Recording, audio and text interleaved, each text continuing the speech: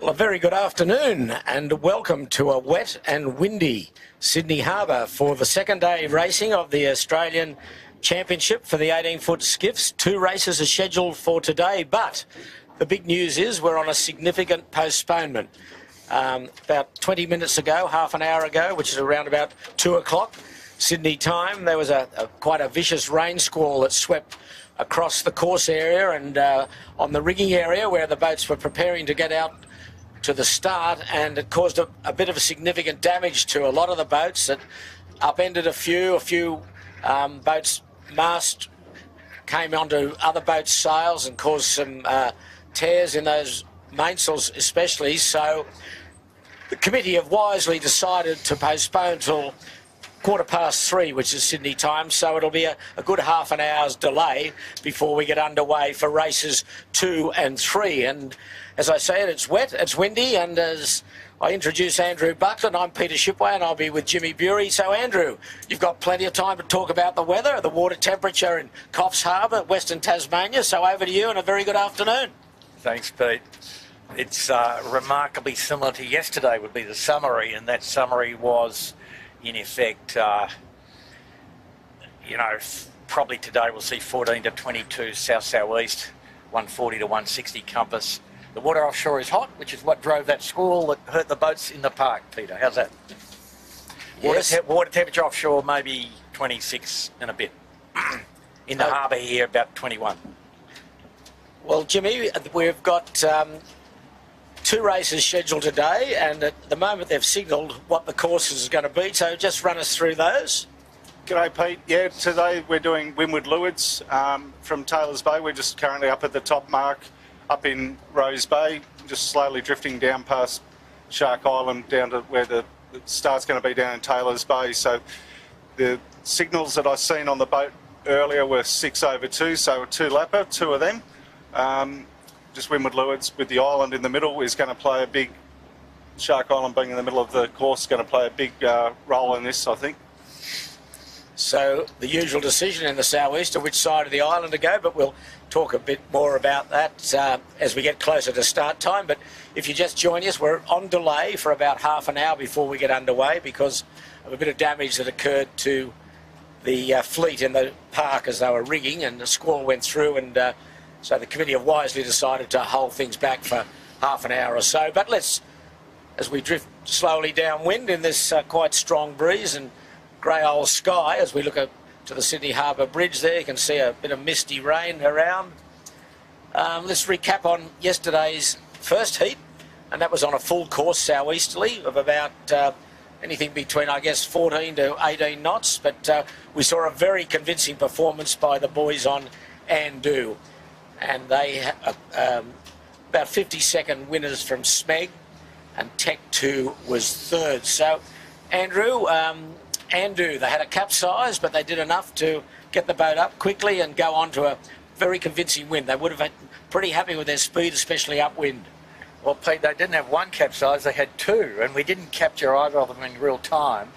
But the one on the top reach the first time, they got endoed, with the bowman forward dropping the chute. So endo means stern over bow, basically, and that's usually pretty serious and a bit demoralising, but they got going pretty well. And then another quick dip, just a bit of a bad tack and a fall over out of the tack right up near the top mark. So that was a very short episode, perhaps only 15 seconds or something. So yeah, they were pretty quick, and interestingly Tech 2 wasn't very quick, and Tech 2 had all new standing rigging in the boat yesterday evidently, and they were confident that some overnight tweaks will restore them back to their former glory, but a bit of unequal stretch in the wires on the Tech 2 as they bedded in, diform wire just bedding in its first full load experience. Well, as we look at Shark Island, which is going to play a significant part in this these 2 races today, which will split the fleet up, we might just go through the results from yesterday. And we had a first place to Andu, which was Sevi Jarvan. Second was Smeg, Michael Coxon, in his best performance of the year. Third was the defending champion, Tech 2, who's won the last 2 Australian titles. Fourth was Harry Price in Rag and Famish. Fifth, Finport, Keegan York, his best race of the year also. Sixth was Noakes Sailing, Sean Langman. Seventh was Lazarus Capital Partners, Marcus Ashley Jones. Eighth, Shaw and Partners, Steve Thomas. Ninth, the Balmain Slake, Henry Larkins, a young team that started the season quite well and then came back strongly in the last few weeks. 10th was the veteran, John Winning, senior in Yandu. And then 11th, the first Queenslander, C-Tech, Dave Hayter. A very polished performance by those boys in really top company, and at times they were really, really good. 12th was Event Heritage in Noakes Blue. 13th, the Oak Double Bay Four Pines, Aaron Everett. 14, Fisher Paykel with John O'Witty on the helm yesterday, with normal skipper Jordan Gurnis working the bow, but he's back on the tiller today. 15th, the 18-footers Bar and Restaurant, Pedro Vazzoni. 16th was the Kitchen Maker, Caesar Stone, Lachlan Steele. 17th, the other Queenslander, named Queenslander, Josh Sloman. And 18th was Appliances Online. And 3 boats failed to finish. Birkenhead Point Marina, which were in a very good position and having a very good race, and they got absolutely hammered by one of those great cruise vessels on the harbour, a power boat that pushed right in front of them and absolutely submerged them, and they went base over apex, and that was the end of their day after having a pretty good effort up till then.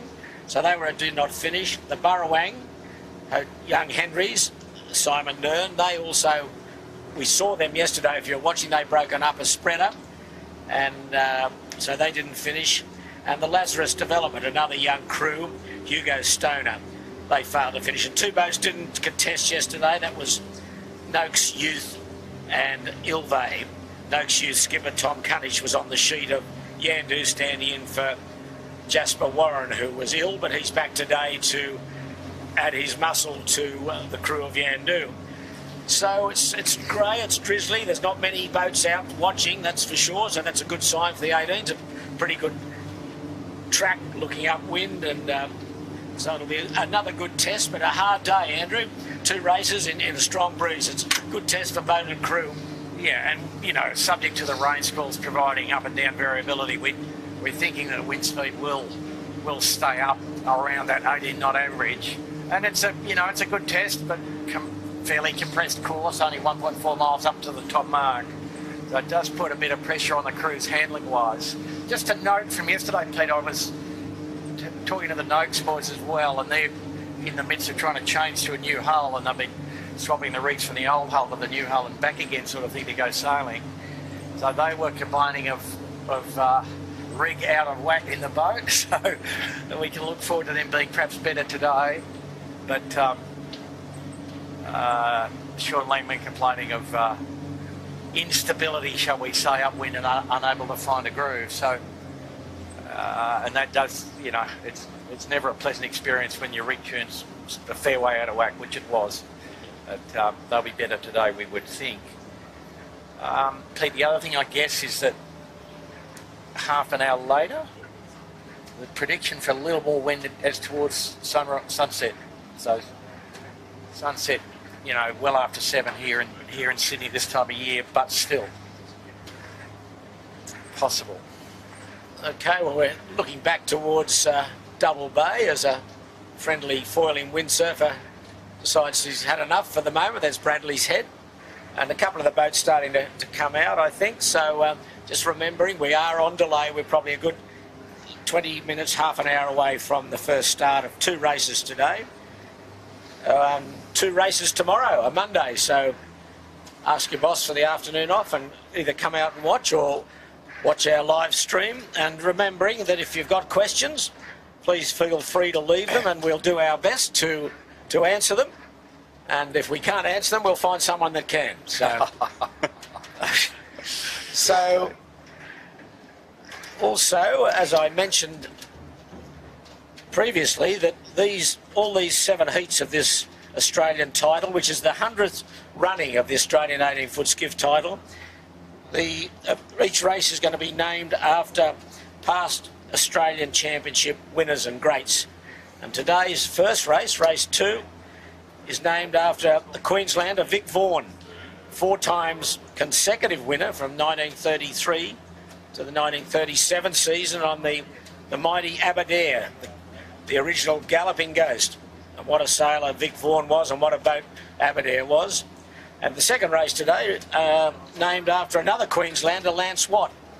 He was a 5-time winner prior to Vic Vaughan, and then after the Second World War, he won in 1949 and 1950. So a couple of famous names added to the list of names for this year's races. And it's a lovely touch by the 18-footers to remember heroes of the past that have done so much to develop this class.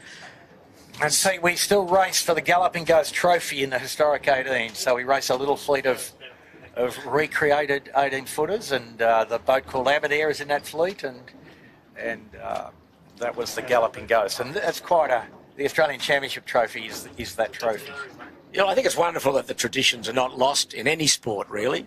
And you've just really got to remember the people that dug the well that probably we're all drinking from. And they've certainly names that are synonymous with 18-foot skiff sailing and sailing generally in the harbour. As we look at the committee vessel with the red and white AP flag still flying. So we're a good half an hour from a start in races 2 and 3 of this Australian Championship.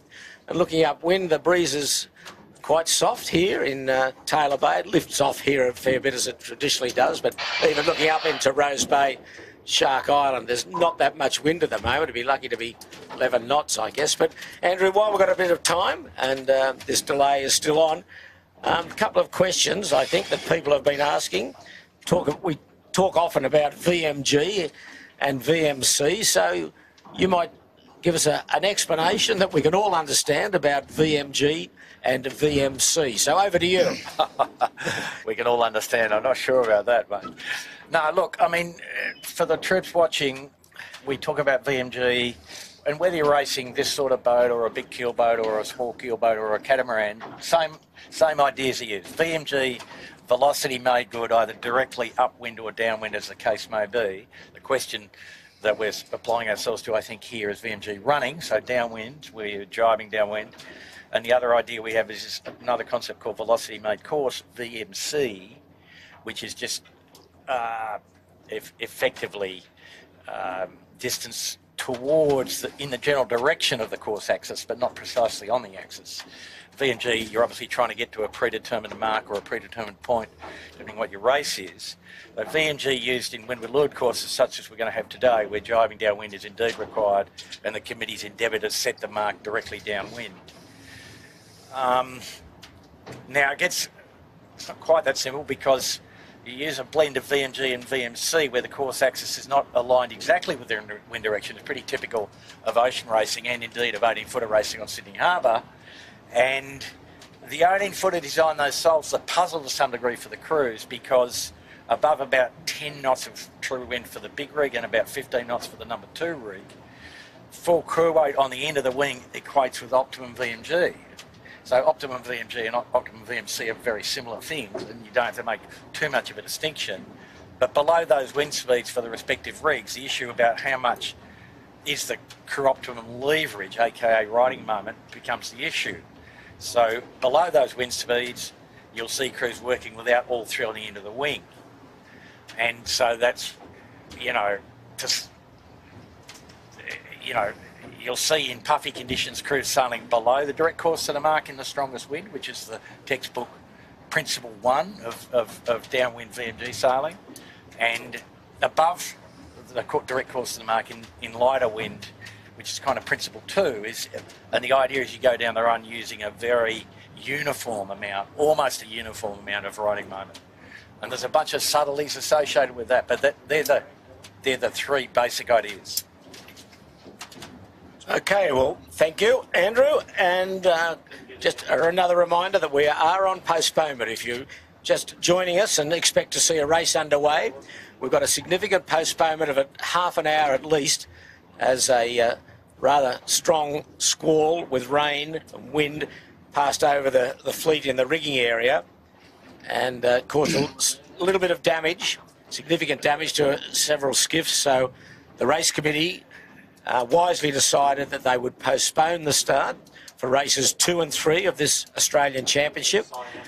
And the fleet now are starting to come out of Double Bay, their rigging area. You can see yesterday's winner there with a W on the sail. That's Andu. So he must have been too damaged, Peter. No, we heard he may have damaged a mainsail, but that's a good sign to see him out. And very strong performance yesterday. A couple of capsizes, and he still won by 50 seconds. Andu, which is Sevi Jarvan, Matt Stenter and Sam Newton. Very strong combination. And Sevi is, of course, a multiple winner of the Australian Championship and also the JJ Giltons.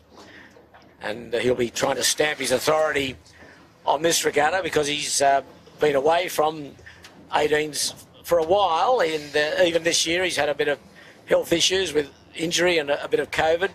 So he'll be using this as a real workup for the JJs, which are taking place on the harbour here in 4 weeks' time. And Pete, looking up, we can see right a picture there, the Rag and Famish, and they suffered a little bit of damage during the race yesterday as well, and still got 4th. So they're advancing, and their coach asked us to have a look at them actually, Jimmy, today, if we could go and upwind. Isn't that what Larry Cargill's out here to do? That's correct. Well, Larry can go do it. So what do we... Look at this breeze. There's not much of it here, Andrew, is there? At the moment, it's... As you know, Pete, it's just the back of the... How many jib changes did we do in that roan score, mate? Plenty. Yeah. It's the back of the squall, and it just takes a while for the boundary layer to get reset to where it was. So all skiffs on their second rig, and even Yandu, when we left the park, was had a reef in his mainsail, as he did yesterday. But at the moment here, it's lucky to be, 10 knots. But Yandu's coming down in a little bit of a puff, but sky's clearing to the south and southeast, which would probably tend to think the breeze will lift up a bit. But, well, Pete, if you look at the wind trace for the last 24 hours and the average that the Bureau of Meteorology posts on the sites all around Australia, more or less, are 10-minute averages, so they don't tend to capture very small squall events or whatever, but they've been sustained above 16 knots for the last 36 hours. So pretty confident that we'll see it revert back to that because that's just driven by the gradient between the big high pressure cells south of Tasmania and the low towards Auckland. So just the interruption caused by the rain squall and the wind kind of blowing out the back of the squall on the upwind side. So I think we'll be fine, and it will be second rig again by the time we start the race.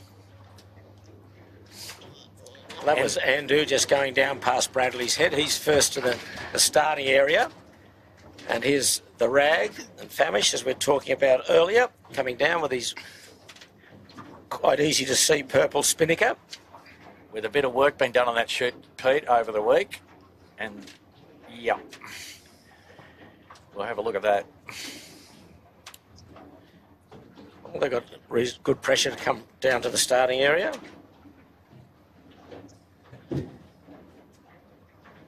Harry Price and Josh McKnight and Harry Hall.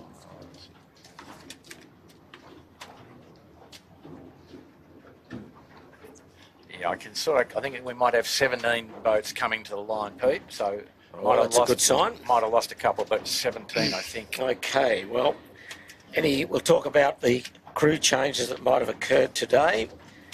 We've got John O'Witty has jumped ship. He's gone from Fisher Paykel yesterday. He's on the stick of Ilvay Racing. And there's the Rag and Famish as we talk. He's the only skipper change that we know of, and Tom Quigley comes in on the crew of Shaw and Partners. And that's the Rag just going past Bradley's Head, and there's the rest of the fleet trying to drift out of Double Bay. You can see their spinnakers just hanging quite limply.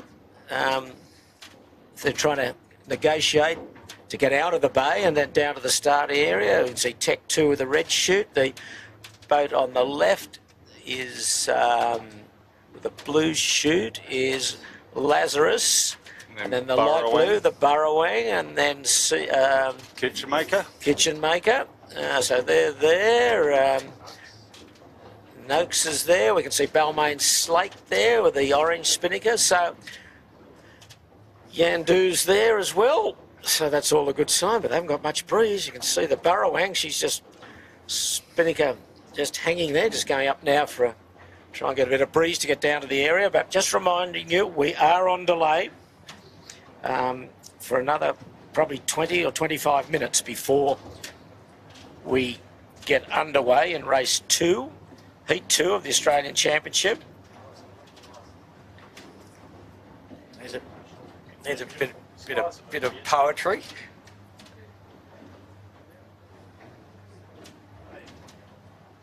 A bit of funny thermal action up there in Double Bay, but look at it. But the breeze settling back in a bit here, Pete, now. Okay, well, we don't want thermal action, we want wind, Bucko. Well, same thing. Same thing, is it? Okay, all right. I'll take your word for it. They might all miss the start here. No, I think they'll hold them. But if you're starting again now, you'd probably put your big rig in, would you? I don't think it would, Pete. You sure? I'm pretty sure. Be a brave man, wouldn't you? Yeah. I think I would. There you go. Pete, I'll get you the wind reading off Kurnell, which is a pretty true read for what's coming. I've got a heavy crew. Don't worry. Yourself included. Yourself included. Yes. Yeah, but anyway, it's very light. We're just stationed off Bradley's Head in the lovely Camera Cat. There's Burrowang just starting to get a bit of a rumble on. And the sky clearing down to the south and out to the southwest. So wherever you're watching around the world, we say hello and welcome to you. And we've got a very avid watcher from New Zealand. There's Johnny Montgomery. We say hello to you, Johnny. Peter Montgomery's son. He reckons it's compulsory viewing every Sunday. There you go. All good. So, hey, Pete, you're allowed one more call on the rig. We've just got the reading from the Kurnell channel marker. In fact, 18 to 22. I'll still stick with it. There you go. I'll put a reef in the big rig. Right. So hello to you, Johnny Montgomery, and all the best to you and your dad, the great Peter Montgomery. And sad to say we will not see any New Zealanders out here for the JJs with their COVID restrictions in place as we watch the fleet drifting out of Double Bay down towards the start, which will be in Taylor Bay. What do you think of this weather, Jimmy? I'm in two minds, Pete. It's like whether those rain squalls are just blowing it out. But, you know, right now, as you said, you'd be on big rig, but 10 minutes' time, would you still want to be with what coming through Kurnell? But it's a strange old day, that's for sure. Sunshine, big squall came through. You know, and Pete, it's still raining, like 10 miles north of us, it's still raining. And the effect takes a while to dissipate, so don't worry too much. No, well, so we're still a good 25 minutes away from the start of race 1 today, which is the second heat. 20. Probably 20 minutes or so. Yeah. But let's hope that I think they'll probably give the fleet time to get here to make sure they're all here after this postponement, because they've copped a bit of carnage in the park, but now there's no wind to get them down to the starting area. Yeah, no, we're running a head count on the boats. We'll have another go now.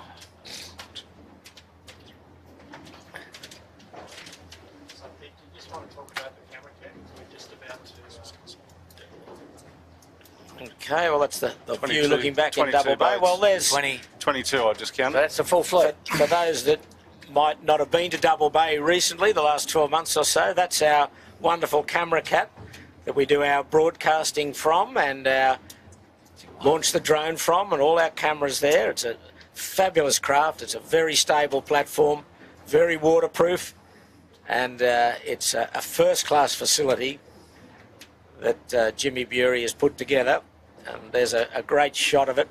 You can walk around the outside to take photos. There's a big camera up the top. Talk us about that camera, Jimmy. That looks a bit of cheap equipment. Yeah, nice cheap camera, that one. Shippo, it's an EX350 camera from England, similar to like the Shotover and GSS cameras, just slightly on the cheaper side. Fully waterproof, gimbal, stabilising, all controlled by one bloke on board that controls all the zoom, the spinning it around, everything. So it's pretty cool bit of kit. As you said, not cheap, but it gets you some of the most amazing pictures that we can bring people at this present time. And Jimmy, did you design this boat? I engaged Scotty Ramsden, ex-Camera Cat guy, engaged Scotty to come and give us a bit of a design study along with Austin Kell in New Zealand. They put the design hats together and came up with this design. I had a pretty broad brief for them at the beginning. It was mainly a lot to do with being able to the ability to film offshore when there's regattas offshore and so forth. So it is in 2C survey for that reason, and hence why we've got big high sides compared to the Camera Cat and got everything else. But yeah, it's so it's an aluminium construction.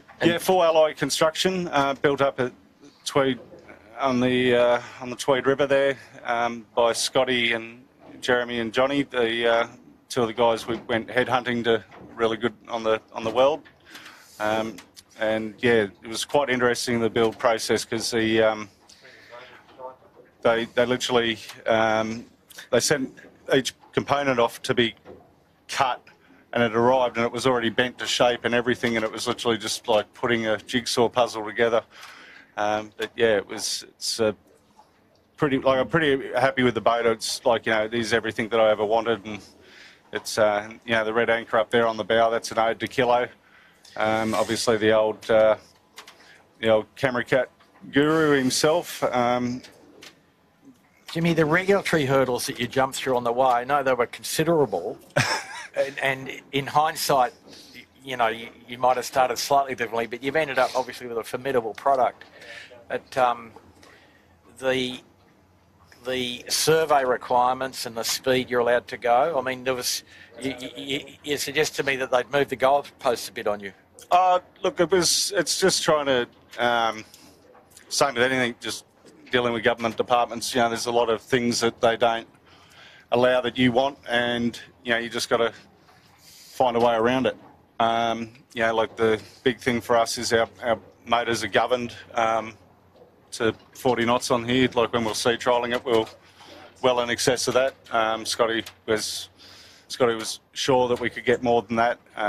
Small other little things that we wanted, and we had to, I guess, give a little bit and take a little bit just to get past survey requirements. But it's it was all good in the end. Like, the end product I couldn't be happier with. It's very comfortable and does everything that we needed to do, and it's still got the capability of doing more. I can tell you this young Cooper that came out yesterday was highly impressed. Yeah, we had Dougie Cameron's young grandson on board with us yesterday doing his own little live stream. BMX Cooper, I think is his page, but no, he had a ball. He got off here with a big smile on his face. So, yeah. You're watching, Coops? G'day, buddy. G'day, mate. So, Jimmy, you said top speed, you're limited to 40 knots, are you? Or yeah. Yep. Yeah, governed to 40 knots. Okay.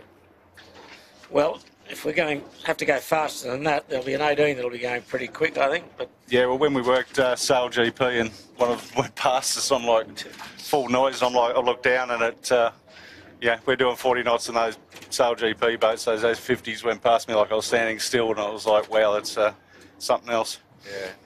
So, Pete, they put all the starting and bottom gate in up in front of us.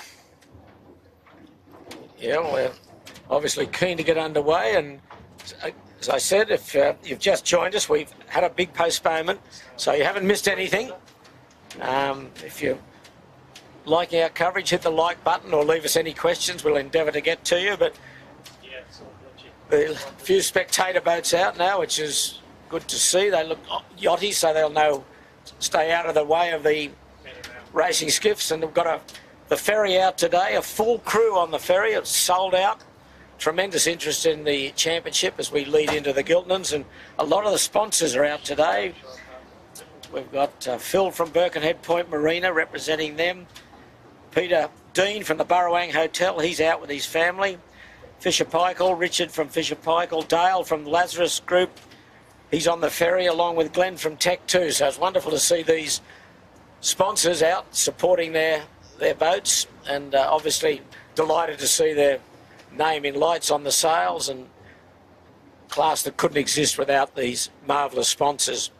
There's the fleet. They're all down in, majority down in Taylor Bay. Yeah, Breeze Pete, coming up a little bit. I can tell you that the fleet will all be here with with at least 10 minutes to spare. So it would appear that they will start at the end of the scheduled postponement. The breeze is just spiking up a little. It's nothing significant. 10 knots maximum here. All skiffs on their second rigs or smaller rigs. And I've already mentioned that Yandu has a reef in. We'll cast our eye across the rest of the fleet. Balmain Slake's got a reef in. There we go. Yeah. Noakes Blue will have a reef in. Yeah, and with potentially a little more wind than yesterday, that's probably not a bad thing for those lighter crews. Yeah. But let's see. There's Noakes Blue. And the AP flag's still up. We're just hearing the cheers from the ferry as a few of the skiffs go past. There's Noakes Blue. Royal Oak. Smeg. We look as though we could have a full house, I think. Breeze starting to build up again. So... You're ready to change the jib again, Pete? Yeah, I've gone down to jib and a reef. So the breeze is starting to come up again. We've got 10 or 12 knots here. Good solid breeze now at the starting area. There's Finport. Good solid performance yesterday from Finport. Keegan York, Bryce Edwards and Phil Marshall. They finished 5th. And they were a shot for 4th or 3rd at one point, but didn't go too well down one of the runs, if I recall correctly. Here we are. So the last boat to arrive at the line is going to be Ilvey. Everybody else here with enough time to... Well, that's John O'Witty. Not like him to leave things to the last minute, but anyway, he'll make it because we're still under postponement flag. There's the rag. Anyway, Pete, look, the committee's put the line in. They've put the 2 bottom rounding marks, so it's a gate rounding at the bottom of the run. The 2 gate marks about 100 metres upwind of the committee vessel. So it'll be a 2-lapper, this first race. So up into Rose Bay, the mark's a long way up into Rose Bay, so it'll be a good solid work. 2 solid works really, and then 2 runs. They'll finish downwind. Pretty quick though, Pete. 1.4 mile beat, so the beat length will be somewhere in the order of 10 minutes, but and the run about half. So the race duration somewhere in the 30-minute range. Yeah, and the Navy ship right up the top of the track, leaving the harbour by the look of it, or re-anchoring perhaps, Jimmy. Well, it came in when we headed out in the squall. Now it's sort of looked like it went to Naval 2, Naval Boy 2. Now it looks like it's likes the view a bit better from Point Piper, whether they're going to go drop anchor out the front of Point Piper. Yeah, Well, it'd be a very unusual spot. I don't know really what he's doing, but anyway. So, boys, we've got it. Haven't got starting signals yet. Which way are we going? Up the beat. Nowhere near the Navy boat. That's, no, the that's Navy for sure. ship. That's from the shore. That's the first message. First obstacle. Andrew, left, right. Come on, Bucko. We've got to redeem ourselves. You had a shocker yesterday. Yeah, I'm not sure it was as bad as you thought. But... Well, I'd still think that in the ebb tide that the conservative thing is to go right, Pete, but maybe half a step up, perhaps. So not the full boiled all the way to Double Bay type right, but 2/3 of that. But well, there's the start boat, and I think there will be some concern on this naval vessel.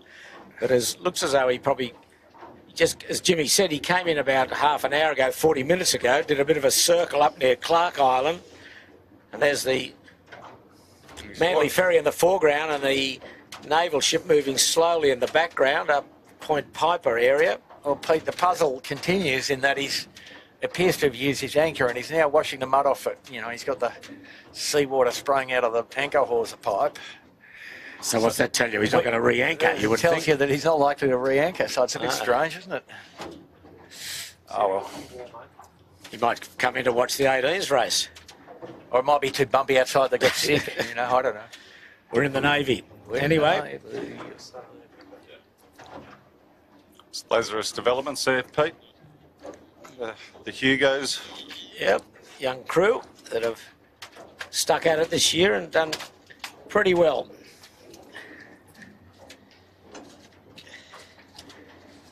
So the only question mark we have to see is who's on the sheet on Noakes, as we heard Ed Powies may not be sailing, but and David Gilmore could be stepping in for him, but we haven't confirmed that one way or the other.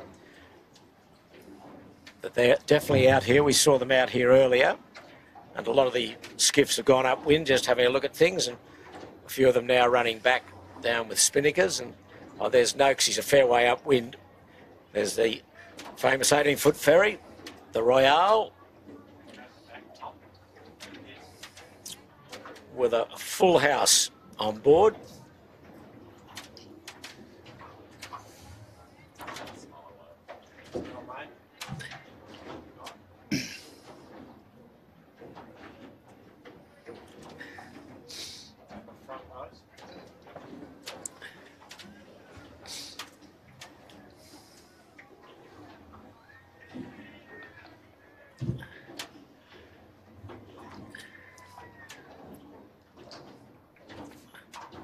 This Navy ship is moving slowly. It looks like down harbour, or out of the harbour, rather. Out of the harbour.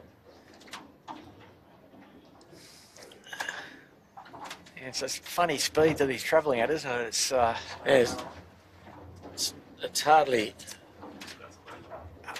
rapid transit. hardly quick, but No. anyway, if he keeps that speed, he should be clear of the race course in about a bit shorter than that. But anyway, there's a bit of rumblings on the start boat. There looks as though there's officials getting out towards the flag area to lower the AP and hoist the starting flags. We're in Taylor Bay, just on the eastern side of Bradley's Head, for race 2 of the Australian Championship. Hello, there's a sound signal. AP down. The AP is down. So we're getting close to the second heat of this 100th Australian 18-foot skiff title. SeaTech, the Queenslanders, who did very well yesterday, finished 11th. And they were always around in the top 10 throughout. They got a very good start. Ben Roxburgh and Elliot Mayer crewing for skipper Dave Hayter. And this breeze here has lifted off again a bit here, Andrew, hasn't it? Yeah, a bit too many grey things in the way, Pete, at the moment. I think there's a bit of that. There's a couple of big ferries and the Navy vessel, so give it 5 minutes and it might be pretty stable, but the first beat will go to the guy that finds the most wind, more or less, in this sort of condition. So, let's see. We will see. Okay, 5 minutes. So 5 minutes to go for the first race today. If you just joined us, you haven't missed anything. We've been on a solid postponement. And we've got 4:40 to go. Andrew, where's the line? What are we thinking here? Pretty good line? Beautiful line. Yeah. And I think, I regret to inform you, Mr. Shipway, that I think we'd still have to go right. It's going to be less wind on the left, I think, for a little while here. Even though there's a good puff up towards Nielsen, the ship squashes a wind for, perhaps 2 minutes and leaves some vortices behind it. And you can see a little more wind coming down now from the vicinity of Shark Island. Okay, so you're going to go right, Jimmy. I'm going to go straight through the middle of the island. Landing wheels down. Landing wheels. Good on you. Amphibious vehicle. Okay, well, Andrew, I'm going to stick with my big rig. And I'm going to go with you. I'm going to go right. There you go. Okay. For the first time ever, I agree with you. Nice work. It's only taken... Next thing you two will be having beers together. It's only taken us 30 years to get it right. 50 years, okay. No, not 50. So, okay, 3 minutes 30 to go. At least 40, though. There's Smeg, second yesterday. Tech 2, third yesterday, defending champion. And behind them is Noakes Blue. And we're just trying to find Noakes and see who their crew is, but nonetheless, they're out here. And there's yesterday's winner, Andrew, looking as though he wants the pin end. Which, ooh. So 3 minutes to go. No, I'm going to go left. Andrew, I've changed my mind. I'm going to get down the pin end and go hard left. Okay, well, you've got to There's get... Noakes, and what are we seeing here? No, Dave Gilmore's there. So, is that Dave? Yes, it is Dave on the sheet. So, okay, Ed Power's not sailing, and David Gilmore comes in for him on the sheet. So, Pete, you can see the first good lines of puff that's come behind the ship now. It's pretty even, actually, across the track. You probably need to stand on starboard for about 1 minute, I would think, before you take on a port, if you were going right. How's that? Okay, well, there's Andrew. He's obviously made his intentions clear. Yesterday's winner, he wants the pin end, which would signify that he probably is going to go left. Except he's turning around and coming back on port. Yes, anyway, he's going to stay down there, I would think. 2 minutes 10 to go. So, fleet being pretty respectful. And we've got, what, about 11, 12 knots, maybe a bit more? A bit more in the puff, perhaps 14. So, just toward the mid-range at the moment. 150. And wow, and Tech 2. Wow, coming up towards the boat on port at full noise. And off camera, got a lot of interested parties out here in spectator boats and ribs and that, which is great to see. And there's the fleet, 130 to go. There's Yandu with the reef in the mainsail, the red and blue oval. 18-footer bar and restaurant up here, close to the committee boat. Noakes will be highest at the committee boat. He's off camera at the moment. Got about a minute 10 to go, minute 15. Well behaved at the moment. Lazarus might have paid for the windward end here, Pete. Yeah, that's Marcus Ashley Jones. Okay. There's 1 minute. 1 minute. Are they going to hold back?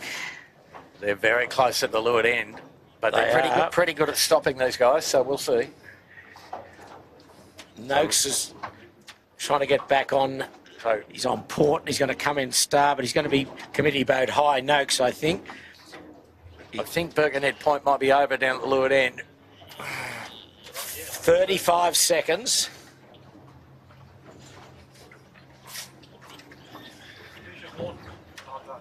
$25 seconds to go. Okay, Andrew's a bit locked in there. Pliance is on lines the closest to the pin.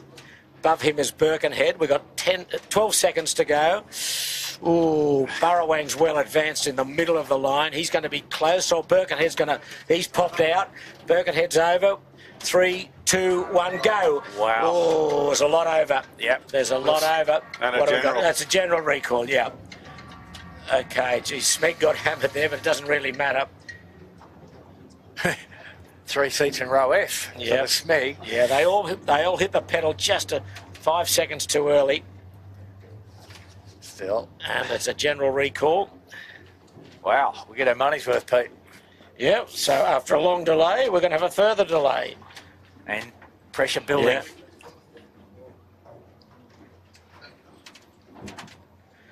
So we saw a boat with a insignia Vintech out there on his sail. That is Noakes Youth. Just reminding you, that is Noakes Youth. If you thought there was a boat Vintech that you don't know, well, you're correct, it's Noakes Youth. They might have been a victim of the torn mainsail, perhaps, Pete. It could well have been, but this breeze, the sky clearing a bit further, the breeze up 12 knots plus here, and we're general recall. So, the I flag going up. So you've got to be very careful now. So what did that look like, even though it was a false start, Andrew? Which end looked favoured? pretty even, wasn't it? I think it's a pretty good line, yeah. I, maybe vaguely favouring the guys at the boat end in terms of distance towards the windward mark, but not a big deal either way. Freedom to tack, probably more important than anything else still. And find the first puff, and here it is from the right, Peter. How about that? Well, that's where I would have gone. That's where I would have gone. Yeah. Surely. But sky clears, wind rebuilds, you know. Yes, yeah, it is now. A lot of white caps now appearing again. So I think... Be a pretty nice day, I think, now. Nice second sail breeze. I went back and changed my rig very quickly. Okay, yeah. There you go, Bucko, on the back of the committee boat. 130 course axis, 1.2 NM long. Yeah. Yeah, good breeze here. See the I flag, the yellow flag with a black dot. And the red flags get dropped at 1 minute intervals. Just to give the skiff some idea, but most of them have got starting watches or starting instrumentation that gives them a gauge to how far they're away from the line or how far they've got to go to the line. We've got 4 minutes 20 to go on the second race, second heat. First race today, 2-lapper. What do you think about 1.4, did you say, Jimmy? Is that the length of the... 1.2. 1.2 miles? 130. 130. So southeasterly course up into Rose Bay from the start here in Taylor Bay. He did say he was trying to get 1.4, but... Land inhibits you. Land inhibited at the top. He ran out of water. Yeah. So 3 minutes 50. So the fleet a bit dawdly coming back, in fact. Well, I think you'll probably find, Bucko, everyone was just sort of just trying to get their gears set. Yeah, because it's the first time we had the little bit of breeze back since these guys have actually got on the water. Yeah, you're right, I think. But you wouldn't normally be 100 yards upwind of the start line with 3 minutes to go, would you? No, not ideal, but they'll all get back, I think. Yeah, no, they'll all get back. But 3:20 to go. So we're watching Smeg go round the back of the committee boat. What's Andrew doing? He's coming down this end. First time he was towards the pin, but he wasn't the closest to the pin. 3 minutes, just coming up to 3 minutes now. Yeah, the breeze right and good pressure here, 14 knots. Really good pressure. Best we've seen for a long while since that rain squall went through and made things a bit difficult. 2 minutes 40. It's Meg testing the leeward end there. And he looked like he's shaping up for a poor tacker, Pete. Well, Andrew came up, had a look at the committee boat. Now he's racing down towards the port end. 2:20 to go.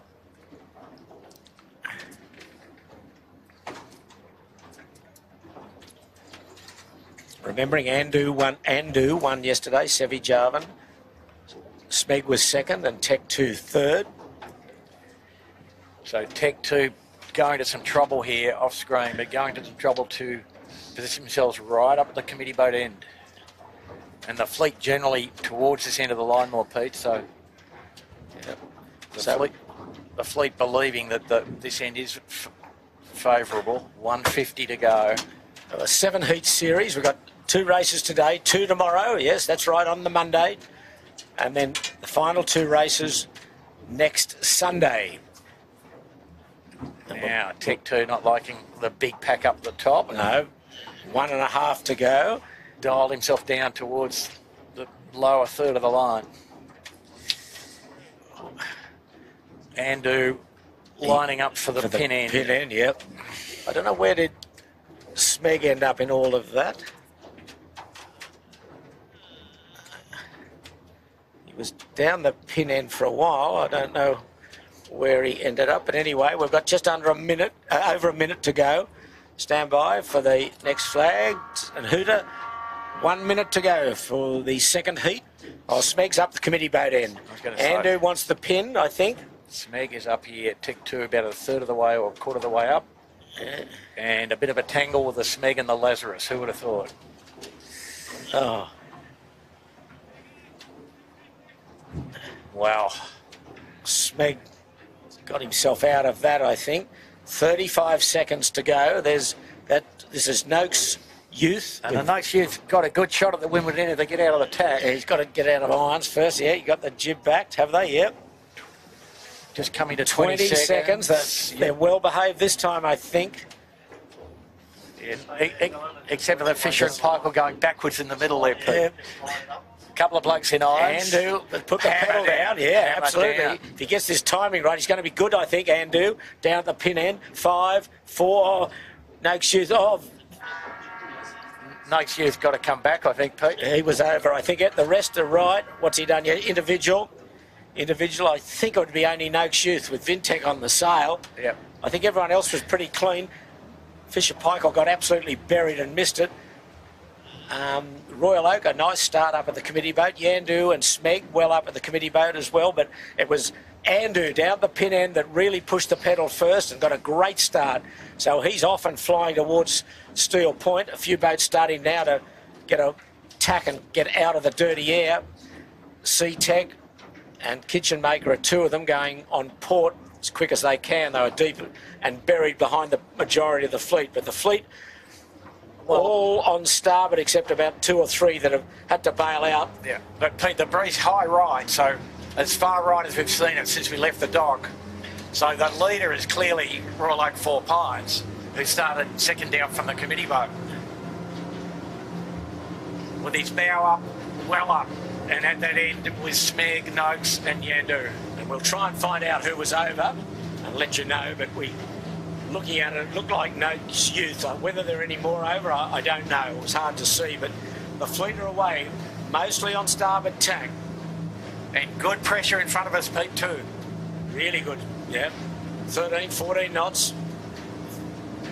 Full biff for the boys, and the boat that got the leeward end, the pin end, is Andu, and he's absolutely flying in towards Nielsen Park. But here's the guys that started towards the committee boat end.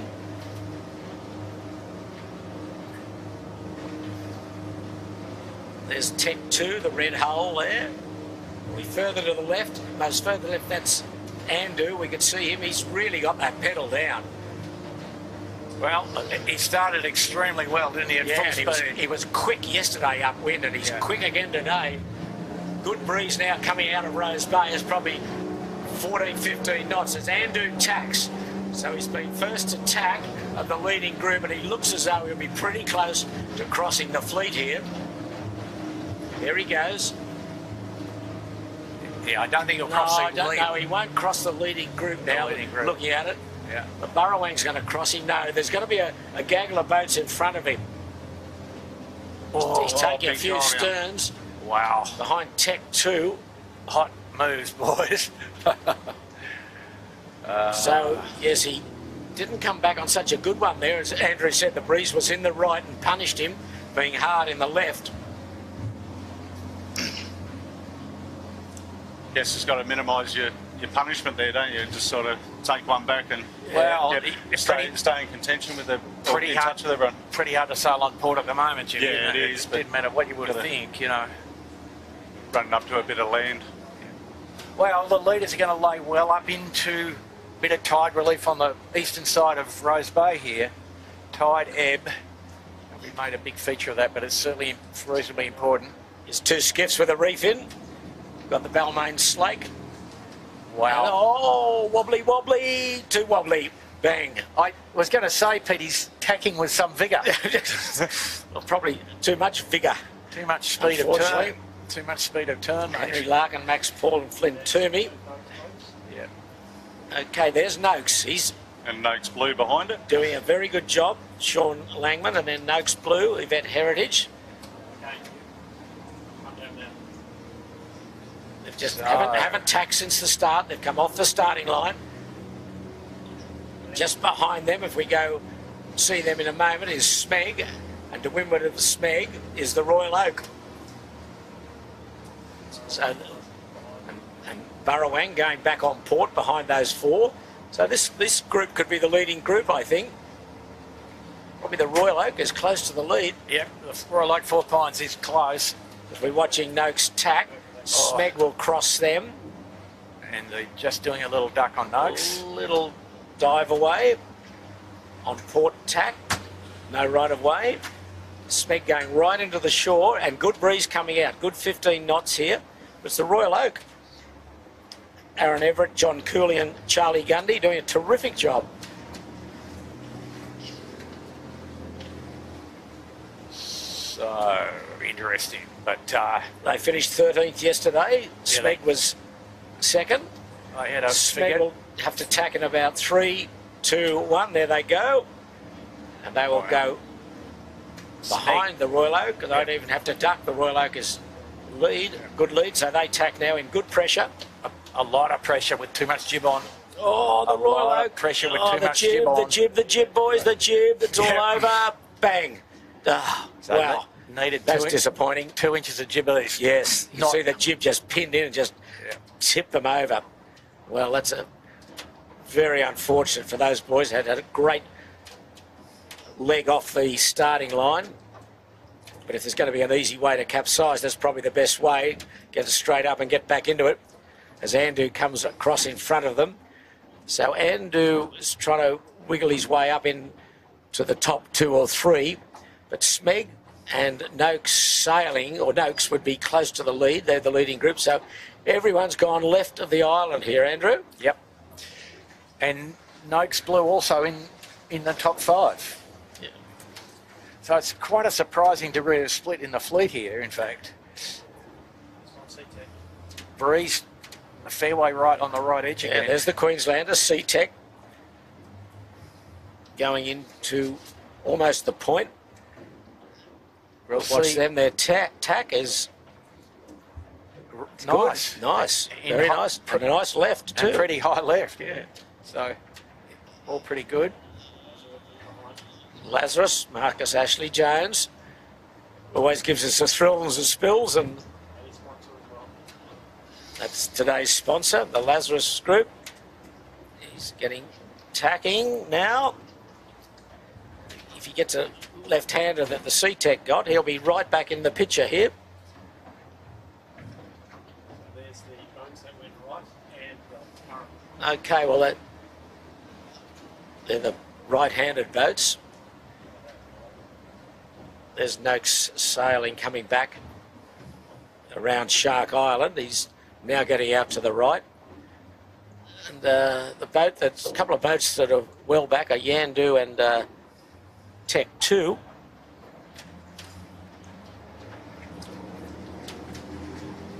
Kitchen Maker just tacking right up on the Nielsen Park shore.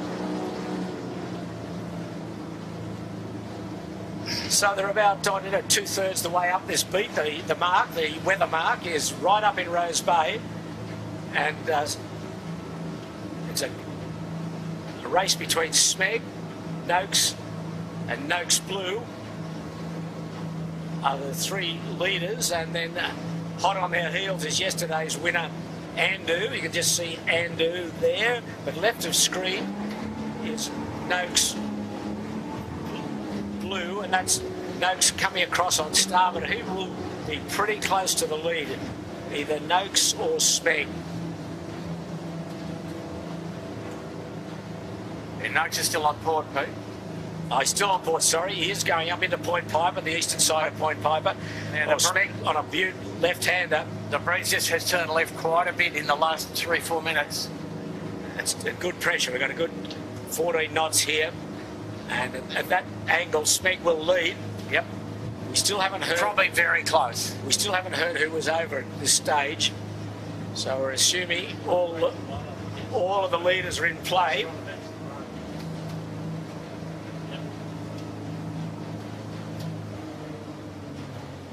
So we'll just see now. Smeg is going to converge with Noakes, who've just tacked.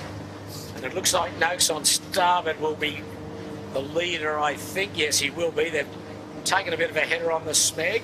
And you can see Noakes left of screen. He's going to lead at the moment by not much. Perhaps 10 seconds.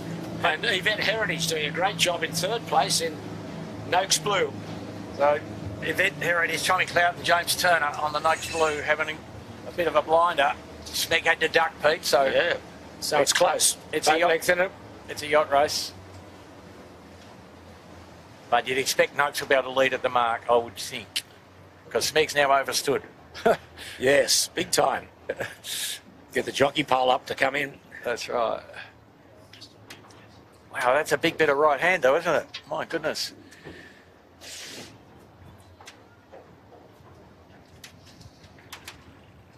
And Noakes Blue's just going to be short, Pete. Yes, he's tight. Or maybe not. Oh, okay. There's the leader. Noakes.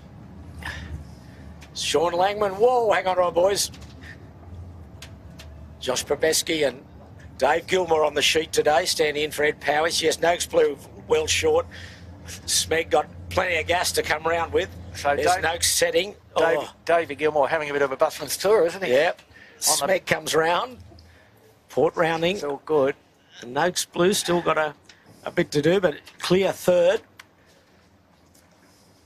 So another good effort by Smeg up that beat. He was second yesterday, second at the moment. And Noakes Blue will be third, and Andu fourth, and then Yandu fifth. Good recovery by John Winning in the Yandu. Round goes Andu. And plenty of wind coming. Nice little squall just went over the top of the camera. Yeah, oh, there's Yandu. And this will be dangerous here, guys. There's C-Tech, the Queenslanders. Good job, those boys. Again, here comes C-Tech, Tech 2 rather. And the man that can ride down this puff will make some yards. Fisher Paykel Bit of water skiing. next, just above Finport. Then Marcus and the Lazarus. Oh. Thrills and spills here at this weather mark. Oh, the Royal Oak having had a swim. Still there. Then the Burrawang, then the 18-footer bar and restaurant. Plenty of wind here at this weather mark up in Rose Bay. So a four-leg course, 2 windwards, 2 leewards as the Rag and Famish goes round. Oh, the Royal Oak's in for his second swim of the day. Burrowing, wow, did really well to avoid that. Yeah. So did the 18-footer. 18-footer bar. He's still not out of trouble for them, though. He's wobbly. He's wobbly. Very wobbly. Wobbly as Ilday comes round. Poor old 18-footer bar and restaurant. He did bloody well to miss him, though. Shaw and Partners is deep. Kitchen Maker then Noakes Youth. Yeah, the tip over 18-footer is about a 20-metre wide thing that you know. Yes, hard to avoid. Hard to avoid. Just watching the Noakes Youth set their spinnaker, the blue spinnaker. Just ahead of them is Shaw and Partners. And then the tail enders are made up of the Queenslander and Balmain Slake.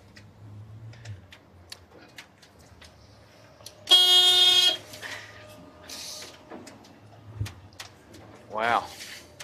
Good puff to go downwind too. Yeah, so looking downwind, Tech 2's got up to third, probably Noakes Blue still fourth. But plentiful amount of wind, Peter, down past Nielsen Park. Yes, they're all going down the eastern side of Shark Island, between Shark Island and Steel Point. No one's gone out the other side at this stage, although Shaw and Partners might be rolling the dice a bit to go that side. That's him with the red spinnaker off camera at the moment, with the white spinnaker, the blue spinnaker. They're both on that's Lazarus and the Burrawang. There's Balmain Slake in a good one. Nice pressure. Good breeze here now.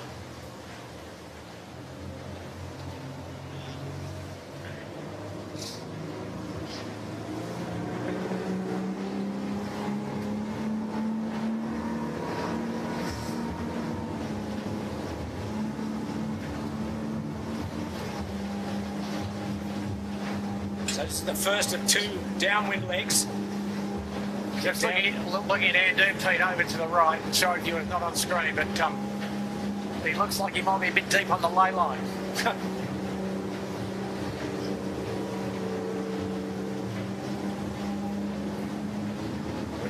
Trapping with travelling with Tech 2, and they're pretty close to the lay, and Andrew's a further 200 metres downwind or to the right, looking downwind. That's Andrew in the background. He's gone a long way into Steel Point, and he's, as Andrew says, he's going to be pretty tight on this lay line. If not, he's overcooked it.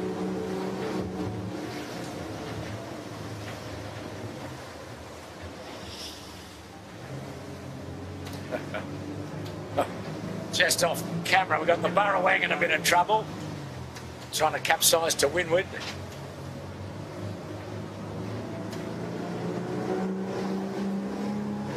There's Tech 2, he's judged it pretty well. They go round a gate at the bottom here. They can go round either left or right hand mark. They can choose.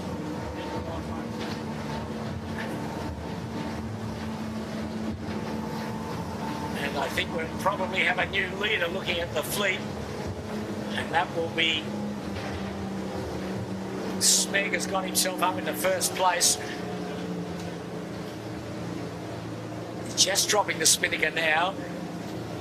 Noakes dropped a fair way back then, so Smeg 2 will lead quite comfortably.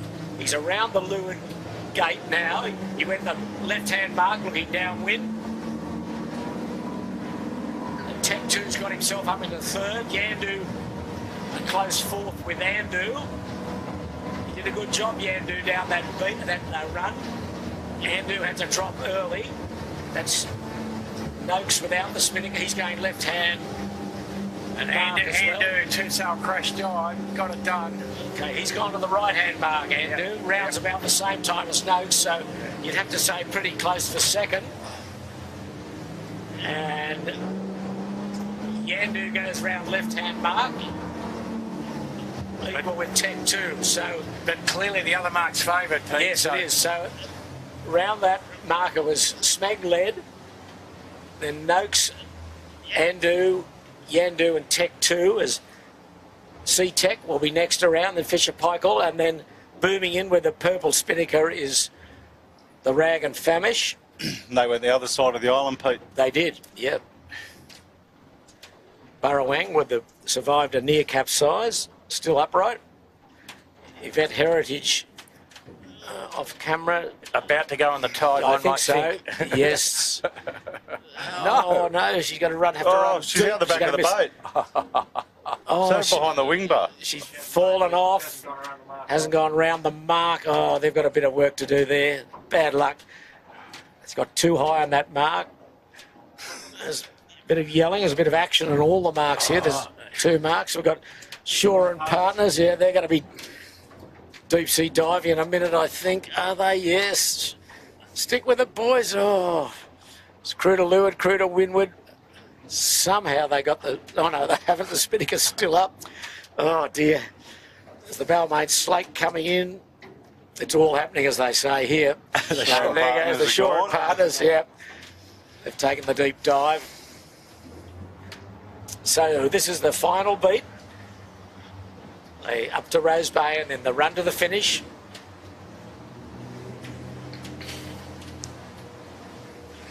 Balmain Slate and 18-footer bar and restaurant. Breeze down a little bit, Andrew. This probably lifts off a bit at Taylor Bay where this mark is. Still got a good, 12, 13 knots. It's up and down a bit. But Pete, a bit hard to make sense of that first beat, in fact. Yes. Even in hindsight. Still. You know, the degree to which the boats separated and the time differences at the top mark for a 1 mile beat were pretty considerable, weren't they?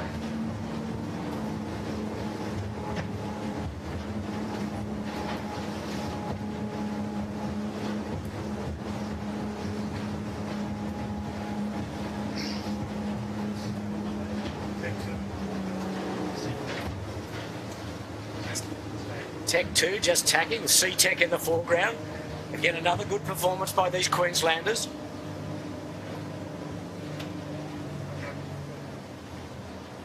In the distance, on starboard, is the leader, Smeg, Michael Coxon, Ricky Bridge, and Zach Barnabas.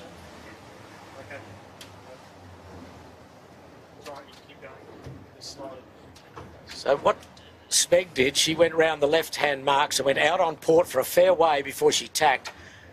Andu went round the right-hand mark, looking downwind, and just made one big leg 2/3 the way across to Steel Point. And he looks as though he's got himself very close to second, Andu. Noakes and Yandu are up a lot to windward, but Andu is second, I'm pretty sure. I think so, yes. Yeah. He's smoking along as he did yesterday upwind, but it's going to be close with Noakes and Andu. Tech 2's back in 5th place. Yandu is 4th.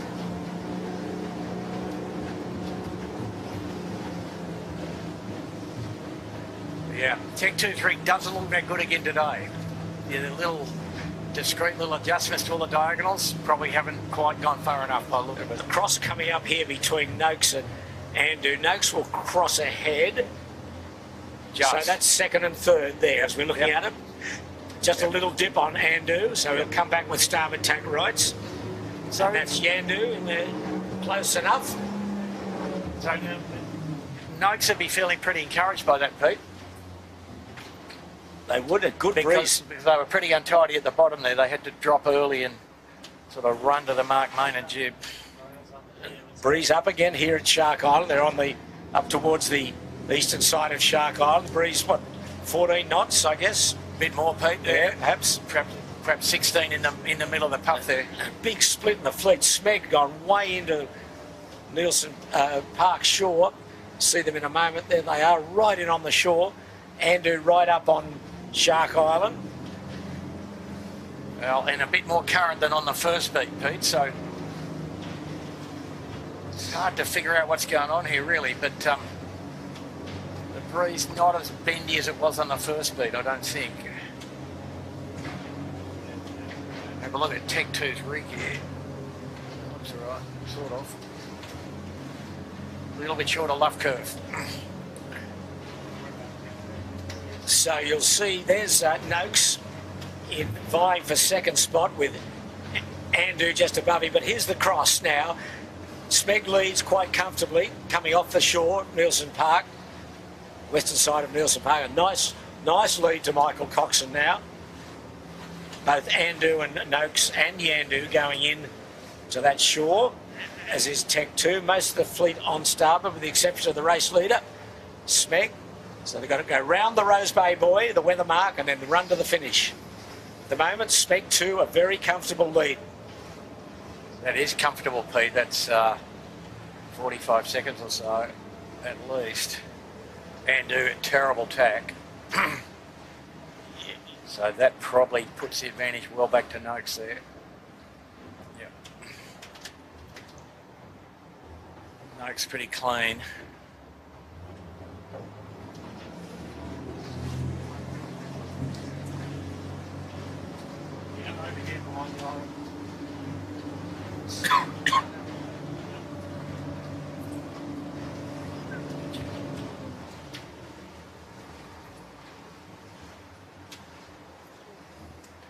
And we still haven't got any news on who was recalled. No, not as yet. Still waiting on a message to come from Longy on the start boat. We'll wait till after the finish. I'm sure we'll find out. Yes, but I Be nice to know as soon as we can. we don't think it was any of this leading group, but you never know. That's the view looking back from the drone, but this is the on-water shots of Andu and Noakes vying it out for second spot with Smeg a good, 40 seconds ahead here, Andrew, perhaps? I think a little more, perhaps. Yeah, maybe. Yeah. Yandu a solid 4th, Tech 2 5th, and then the Rag and Famish coming into it as well. He's about 5th or 6th. And Pete, in the right-hand side of the bay here, quite a bit of wind. Yeah, not too much in the left. But Andu will be first to get into this good puff, although Smeg's just starting to wiggle his way into it. But here's really good pressure for Andu. He's going to get this well before Noakes. Get this big crew getting stuck into it now. Getting their elbows out.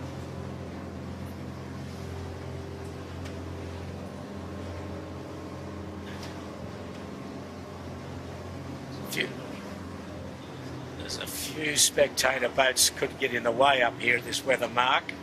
Let's hope not.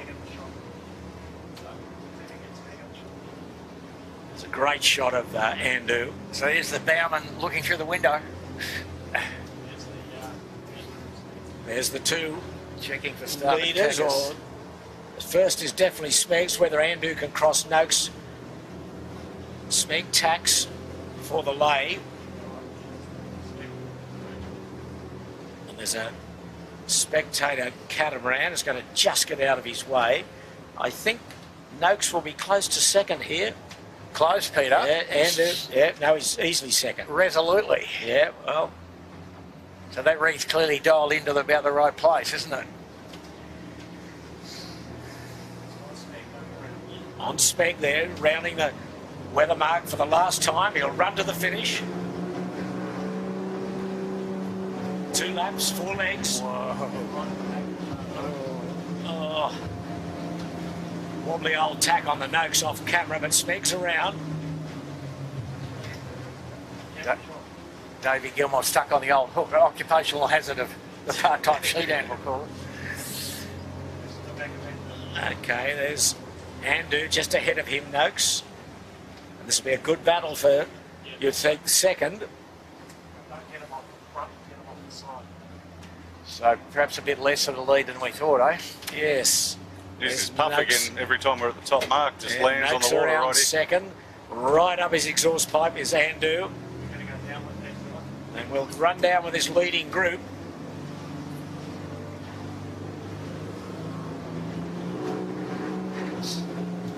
Get the sheet on Noakes. It'll be a good set. Both good sets. Both pretty good. Oh, come on, Joshy. Strap her on, son. Swing her down. And just looking back, Yandu will be fourth and Tech 2 will be fifth. But anyway, we're on this leading group. Noakes second at the moment. Andu has jibed away, so they're going to roll the dice a little to try and get into second spot. Noakes in good pressure. David Gilmore on the sheet for Ed Powies today. They're running away on starboard in the background. Andu in a good gust on port, running in towards Shark Island. There they go, there's Andu. On port, jibe. So this is going to be a good finish here. Where's our crosswind position line indicator, Peter? But That's right. The guys on this side are headed on starboard, and the guys on the other side are headed on port. So probably come out nearly even, one would think, subject to how much wind they get. So we VMG or VMC here? We're VMG, Peter. Okay, more or less. More or less. Fastest way to the bottom mark. Yeah. There goes Smeg, jibing. Nice jibe too. But there's Andu running down the eastern side of Shark Island.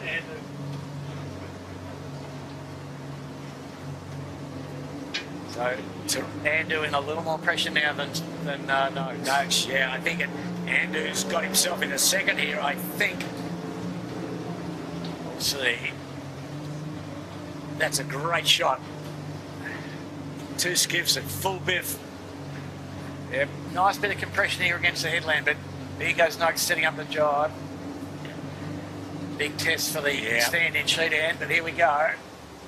Now Andu will be ahead of them, I think. Well, Andu's jibed as well, okay. So that tells you he's feeling a bit vulnerable. And look where the bow on Noakes is. Yeah, Noakes has got the bow down, you're right.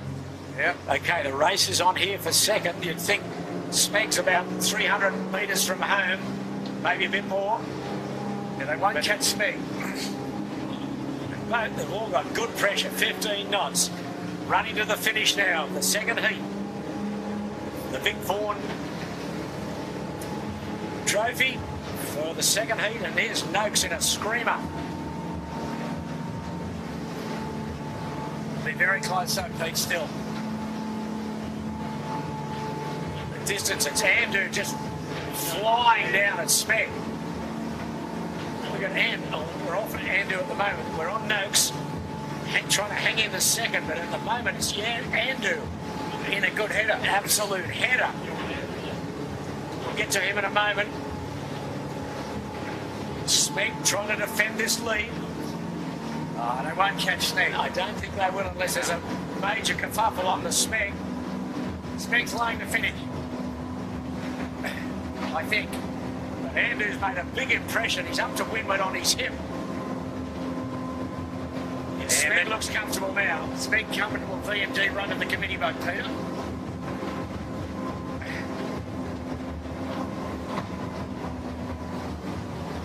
Great job by Michael Cox and Ricky Bridge and Zach Barnabas.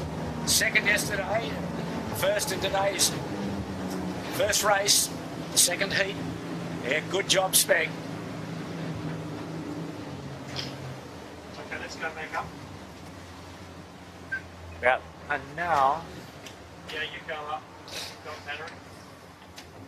so amazing, Peter. Smeg and Andrew laid from there. yeah, and they've put a good 50 seconds into. And Noakes coming Noakes. at us on the face of a squall. Wow, look at it. The Southwesterly Riggs Wow, there's plenty here. going back to the right and re-exerting herself in a substantial fashion. And all the fleet are flying downwind. And overstood. This might be a bit interesting here with the powerboat wake here on the ferry wash with Tech 2 and Yandu coming at it at 25 knots. Maximum speed, maximum pressure. Tech 2 trying everything at the old fella, John Winnie, but he's hanging in there. Great stuff. Oh, little flapping Yandu. Oh, Tech 2 trying to get underneath him. Yeah, good luck with that. Oh, but he yelling and screaming. Oh, Well, Tech 2 has only passing lanes on the he's high had side. to flock to get up to the mark. Yeah. Yandu will get fourth. There he is, round the mark. Tech 2 in the background. Oh, the rag. High risk stuff on the rag. Rag dropped the chute. Yandu fourth. Tech 2 fifth. Rag next. Then Marcus Rag's on gonna the go last on the tide. The rag. No, they saved it. He's just got to get up there to get round the mark, Unbelievable. which he will.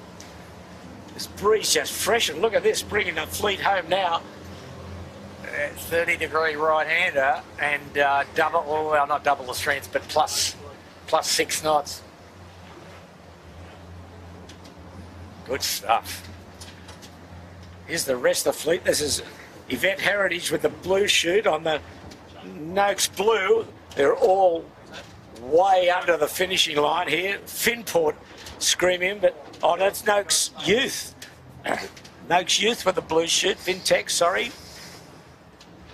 And all these guys struggling to lay the finish. Oh, some great shots here. They're all airborne here. Finport. C-Tech, he's got to get in there. He's going to be 8th, C-Tech. What's going to happen here? Finport's going to have to drop or not, mate? No, I think he's Finport all will right. make it. He's okay. So will the kitchen maker. Yeah. Well, the kitchen maker told me they were going to get in the top 10. There you go. So Well, he's 10th. There you go. that's their Just best race. behind them, the light blue Spinnaker, the Burrowang got plenty on the top of the screen there, middle of the screen. They've all brought this puff down. It's plenty of it too. Well, on the Burrowang, she's struggling.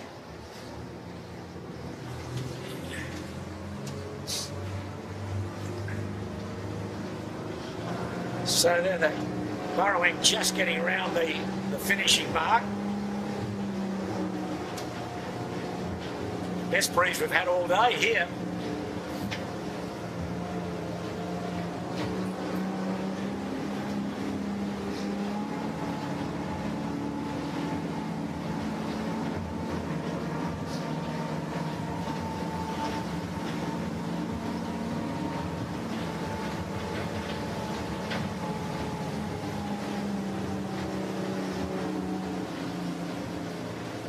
Birkenhead Point Marina, they've come back a bit. They were deep early, but they'll be about 14th or 15th.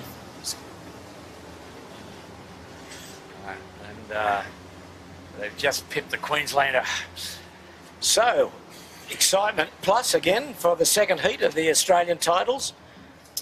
Provisionally, we must say provisionally, there was a an individual recall after a general recall, and we don't know who was over, but we don't think it was any of the leading group, but you never know. So why I say provisionally, Smeg was first, Andu second, Noakes third, Yandu fourth, Tech 2 fifth.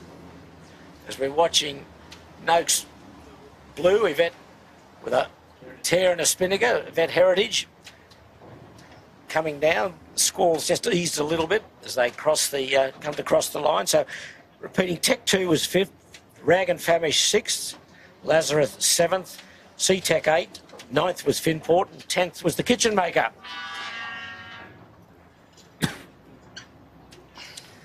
So, what do we make of all that, boys? Andrew? Hey, Chits, can we get the camera on Tech 2? They're just doing some rig adjustments here. We might learn something.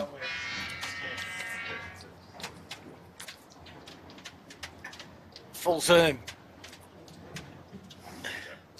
Okay, so guys in the boat adjusting the diagonal stays, I think. So what does that do for us, Andrew? They're just trying to straighten their rig a little bit, so just tightening the lower two diagonals, perhaps softening the topmast a little as well, depending on what they think. But they've got. So tell us how they adjust that for people that don't know. How is it? What sort of rigging screw do they have there, or how do they do it? They've got the marvellous Mal Anderson Brolga, Peter. So they're only small wires, they're only 3mm wires. So it's a rigging screw with a handle on it, basically. You twist it one way or another to either thread it up or thread it down. That's right, yeah. And we're talking about quite small adjustments here, 2 turns. Not even 2 turns. Yeah, well, they look like they needed 2 turns, Jimmy. No. Yeah. And the standing joke is the difference between slow and really fast is only 3 turns over the whole rig, so... It's minimal adjustments. Yeah, a couple of millimetres here and there, yeah. So they just needed about a couple of centimetres less mast bend to return to form, I think.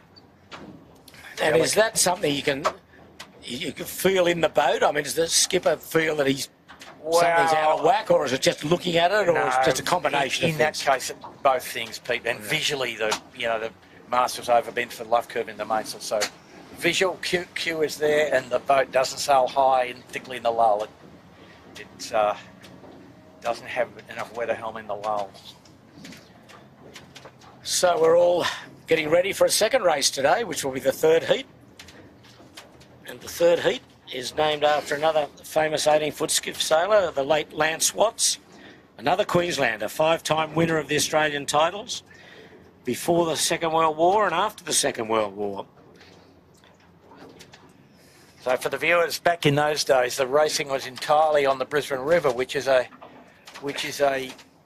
rather difficult racing venue, we'd say, for the Brisbane boats at least. And but the major championships were sailed there as well. But their course, and typically, for almost all of the season up there, the southeasterly trade wind is what they sail in. And so they had quite a marvellous out and back course that went some miles down towards the sea, down the river, starting near the centre of the city. And it was a beat with the current to the outlying mark, and then a big run home. So they had the opportunity to put up all kinds of contrivances, but a bit of zigging and zagging and ring Your memory's good from back in the day, Bucko. Yeah, my first race in 1936, mate. Yeah. Thank you. But, well, as we said earlier, this is the 100th running of the Australian Championship, and the first official Australian titles was held in the 1912-1913 season. And after that, Queensland competitors won 20 of the first 35 championships, staged up to and including the 1957-58 regatta. So they had a long dominance early on, the Queenslanders, and it's so good to see Sea-Tech from Queensland doing so well in the first couple of races today. So a lot of history has gone before us, and I'm sure there's a lot of history still to come. But today's first race was named after Vic Vaughan, who sailed the Aberdare and won 4 consecutive Australian championships, and a dominating figure in 18-foot skiff racing. And for the viewers, Aberdare probably represented the beginning of the sort of light displacement skiff in all reality. Was the I think they sailed that boat with 5 or 6 people. I was looking at some photos last night, actually, from, I think, about 1936, and I think it might have been 5. Nobody on trapeze at that point, but they were learning about, you know, apparent wind sailing, and there's some fantastic shots if you look at the Historic Skiff website of them with a ringtail. I think there's one in Sydney, there's one going down one of the tighter reaches, Hamilton Reach on the Brisbane River, taken obviously black and white in that period, and fabulous. And you know, essentially with the addition of trapezes and foiled rudder and centreboard against what they had back then, which is a barbecue plate. A barbecue plate, essentially. A fair bit of the performance gains is just from those two things, you know, and dare say that they were highly skilled fellas as well. Well, there's the Spectator Ferry. They got value for their money in the first race today, the second heat of the championships, and we're just watching in the distance the race winner Smeg capsizing. So down near the pin end, and we're waiting for the third race to get underway, third heat, and the second race today. In a good breeze again, 15 knots, south-southeaster, same course. 2 windwards, 2 leewards. So, Pete, which way are you going to go up the beat this time? Left. You're going to wait for the first puff is the correct answer. But well, yeah, but you've got to make a decision. A bit. But, you know, what we're seeing, or what we saw on the face of that increase in wind, was further right than anything we'd previously seen today, almost, subject to the exception of within the rain squall earlier.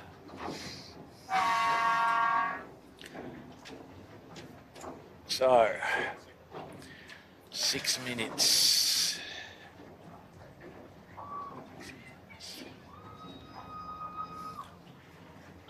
So Tech 2's just gone and done a little beat, running back downwind. Yeah, in plenty of wind here at the start line. Appliance is online, just in the middle of the line. And what do we got? 14, 15 knots? Perhaps 16 in the middle of that one there, Pete. Yeah. 16, a bit more maybe. So Smeg, the winner of today's first race, Andu second, Noakes third, Yandu fourth. So Smeg have had a second and a first, and Andu have had a first and a second. But too early to be talking points at this stage. Yeah. Way too early. Smeg in the distance, you can see him above the committee boat. He's still capsized. I wonder what's going on there, Pete. That looks a bit weird. It does, doesn't it? Just finally getting it up, but it's still not in the boat. And it's, the mast's still not pointing up to the sky, Peter. Told you that before. Yeah, well, they're struggling a bit down there, the boys. Well, they're not all on the fin yet. No, here they come. It won't come up until they're all swinging off the bloke at the back on the whose back is to them from the wing. Good to go now. So hopefully no damage done to them. So standing by for 5 minutes. Yeah, so the committee hasn't moved the line, I don't think. They have reset the gate marks to be a little more equal. They reset one gate mark by the look of that.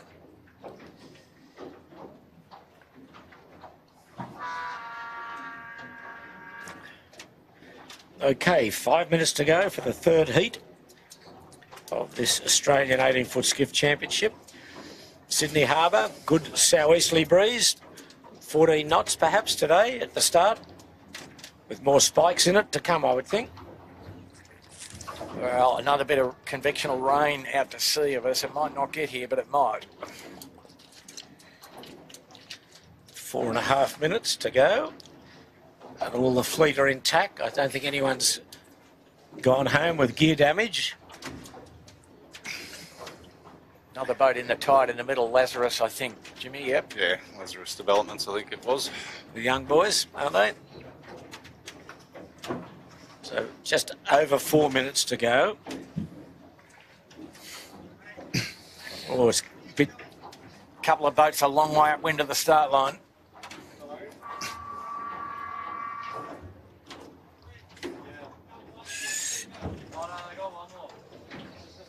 good breeze here again, Andrew, at the start, isn't it? Nice. 15 plus knots, Yep. 350 to go to the start. Remembering the first race today, we had a general recall, then an individual recall. The I flag was up for the second start, and most of the fleet behaved themselves.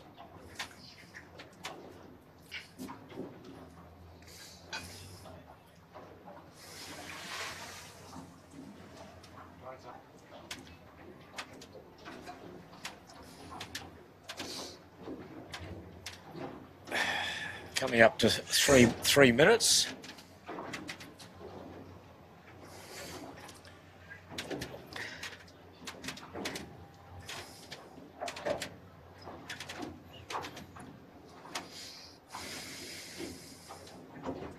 Okay, 3 minutes to go.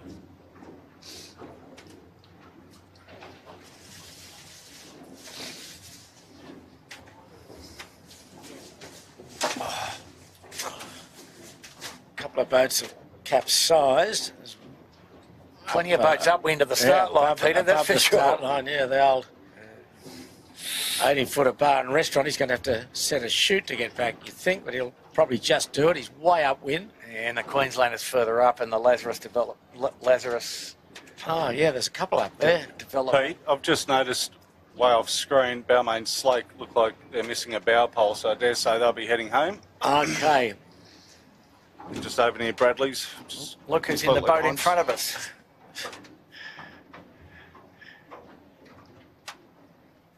Very colourful Herman winning. Okay, 2 minutes, almost. 2 minutes. So we've got young boys in Lazarus still capsized. They're going to miss the start, you'd say. The race sponsor today, the Lazarus Group. So it's Lazarus Capital Partners are the sponsors, and the other Lazarus Capital Developments boat, that's still in capsize with a minute 30 to go. In the tide. Just getting it back up. Ilvy almost capsizing there. Yeah, Ilvy. To the right of screen. Minute 20 to go. And doing row F, indeed. They just come up from a swim, Bucko. They've just had a swim at minute 15 to go. They're going to be struggling. They'll wriggle their way out of that, Pete. They'll probably power their way down to the leeward end. But anyway, majority up here at this windward end. And a good breeze, Andrew. Really good breeze. Good right pressure. Tech 2 at this end. 16 knots. Smeg in the middle, Noakes down at the pin. They're the favourites. 50 seconds. Noakes is liking that pin end. I don't know where Andu ended up after all that. He's coming. Oh, he's coming this way. He's tacked back, has he? Yeah, he's gone back. Okay, 38 seconds to go. Tech 2 will get the committee boat, you'd think. 30 seconds. Finport a little bit too advanced here. Noakes is down at the committee boat end. Ilvy's down there as well. 18 seconds to go. They're a little bit premature. It's pretty windy. 10. Ilvy's put the foot down. Tech 2's close up here. 4, 3, 2. Whoa. No, it's all right. Wow. What have we got? Finport must have been over. Looks like all clear. Okay, we're underway. I need new glasses, Jimmy. Mate, borrow mine. I think I need new ones. Smeg was buried in that start. Oh, the Shaw and Partners capsizing. Not having a good day, No, are they? not having a good day. They capsized in the first heat. First race today, second heat. So we're away in the second race today, the third heat of the Australian titles. Tech 2 got the start at the windward end. That boat that's just floundering just the right of screen, that's Lazarus Capital Developments. That's the young boys. They're just getting it back up from a swim. So Ilvy down at the pin end. Got John O'Witty at the helm there. Hey, Pete, what do you think the right rig is now? Jeez. I'd say the number 2 with a reef. Thank you. And a storm tube. Yep. Very solid pressure coming down the track now. Yeah, so Yandu and Noakes Blue, both with the reefs in, so they'll be liking what they're seeing looking upwind. Plenty of white caps, a good clear runway up to the weather mark, and we're off, all on starboard. Yeah, everybody too scared to tack, Peter, apart from anything else, right? Anyway, Andrew, after that capsize, he looked dead and buried with about a minute and a half to go, but he's wriggled his way through and he's leading the pack from the left-hand side, but they're flying in towards Steel Point. Smeg starting to get rumbly in the middle of the fleet. It's from the left is the Kitchen Maker. Sea-Tech. Behind the Kitchen Maker is the 18-footers. Then just to the right is the Birkenhead, and then Andu, Rag and Famish. Can't really live there being the Kitchen Maker too much longer though, can you? There's getting a lot of gas there. It doesn't hurt too much to just put the bow down and spurt forward. Yeah. Sea-Tech's making it pretty tough for them there, as is Andu.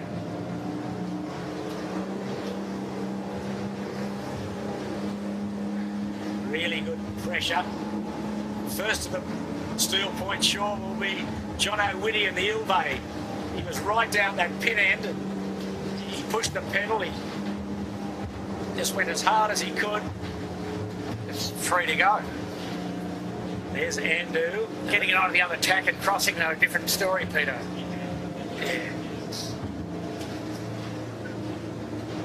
There's Andu and Noakes. They're well up of this group that have gone left. Well, they've all gone left, really, but I mean, from the pin end.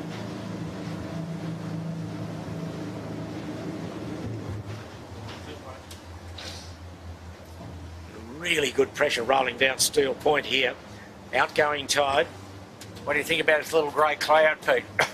Well, I'm glad we're in here. Yes, correct. Zilvay, he's not far off attack. And he might have to take a few stirs going back. As Breeze pretty even, I think, Pete. Joel Turner and John Walton with John O'Witty, there they go. Pretty good tack for a makeshift crew. Nice tack. Yeah. He's going to converge with Noakes, will be his problem here. No, he's Body across. language suggests he's across, yeah. Yeah. Body language says we're crossing just. Close your eyes and hope, I think, but anyway. Yeah, lean forward a bit, makes the back end thinner. He's going to take a few here, Some jibs ducks. off. Andu. Oh, Ilvay. No. Oh. Not enough Drop vang the off. main sheet, I think. Yeah, not enough vang off and drop the main sheet. Yeah. How do I know that, Peter? Well, don't Done it ask. before. Yeah, Now it's really windy again. Yeah. Look at this white caps everywhere across Rose Bay. Oh, there's the old Kitchen Maker. Not enough jib back in the start of the attack, but anyway, they survived. So, Pete, you think Tech 2 leads? No, I don't. I think Andu will cross him. Tech 2's tacked. Tech 2's Anyway, okay. We're not going to find out for a bit. No, this is the group that went hard left off the starting line. Yep. Very windy now.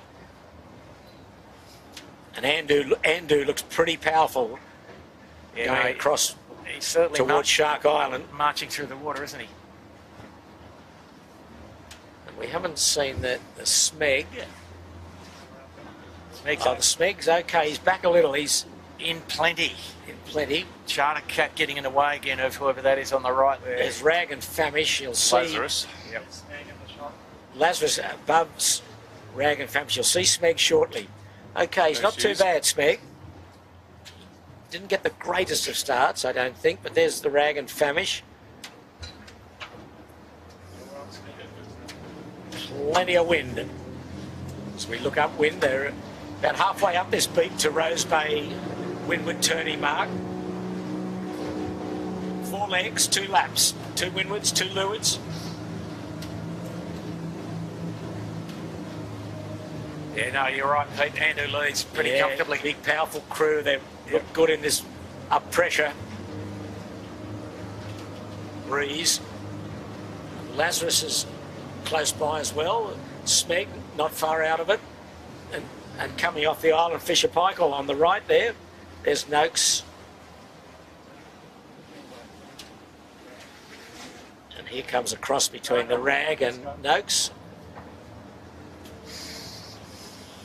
Rag. Was going to rag and a big duck here. No, he's across. Just. Ooh. I think there might have been a bit of politeness from Sean there, but he might have also waved him through. Yep. Noakes coming into really good wind on this left-hand side of the course. I think it's pretty solid across the track, Pete, now. Noakes tacking.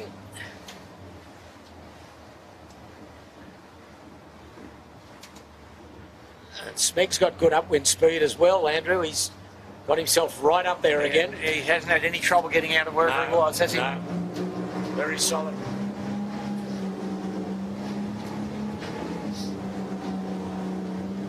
So the leader's off southern end of Shark Island on Port Tack.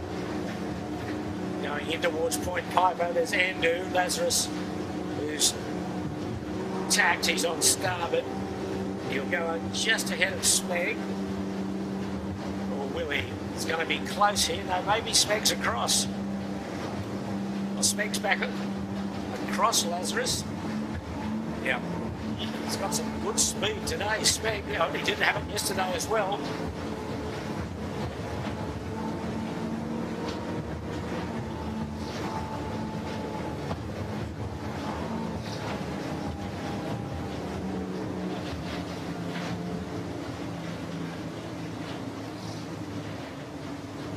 Andu going right into the eastern side of Point Piper.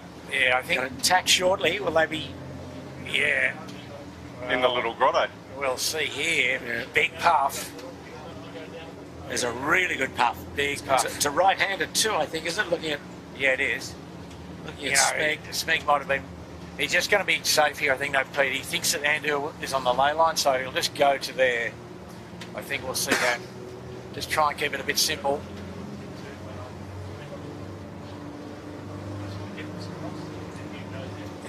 Next cross will be Lazarus and Smeg. I think Lazarus might. Oh no, Smeg's tack short. Wow, that's a pretty gutsy move because he's well short of the line. So he's committed himself to 2 little extra tacks, whereas Lazarus might lay from there. Lazarus has gone as a bit further than actually Andu went. Now there's Tech 2 and Fisher and Paykel coming in from the left-hand side. They've made up some ground down there by going left. Yeah, well, who would have thunk? Yeah. So it's a funny bit, but it turned out to be a good one.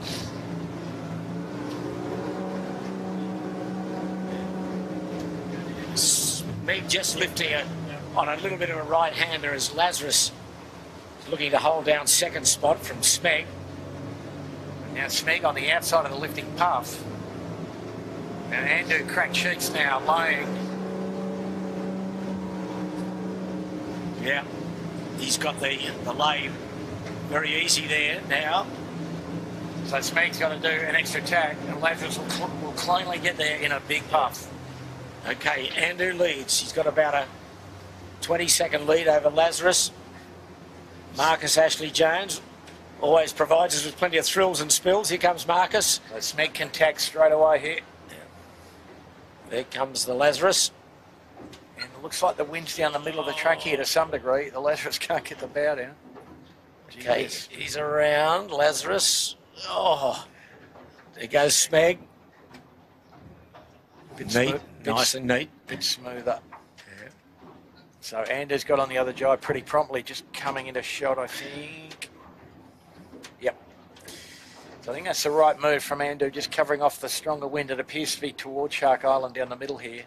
Smeg following suit as well. Here comes the rag in fourth spot. Yep. Harry Price. And Rag and Family's doing a jibe set, which is the correct answer if they can get it done. Smeg and Fisher Paykel round together. Tech 2 and Fisher Tech 2, Paykel. sorry. Yeah, Smeg's gone. Oh, Tech 2. Tech 2. Jibed above Rag and Famish. There goes Noakes next. In a rush, they jibed. Well, there's plenty on here. Yeah. And plenty of wind over on the Shark Island side, Pete. Comes Ilvay. Yeah, good wind down the Shark Island side. Gee, Andu in the distance, he's almost halfway down this run, isn't he? He's gone. Absolutely gone.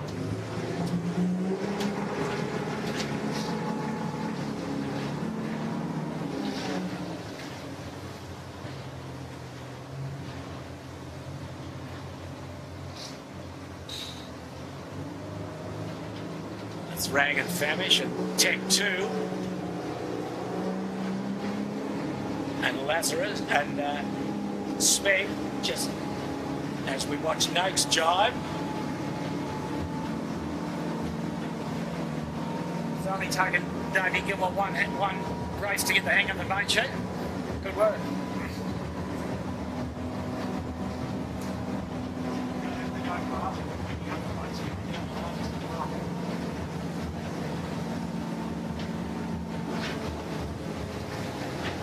So Andu has bolted in the distance from Smeg. And Fisher Paykel, she's running at about 1, 2, 3, 4, 5, 6 or 7 spot.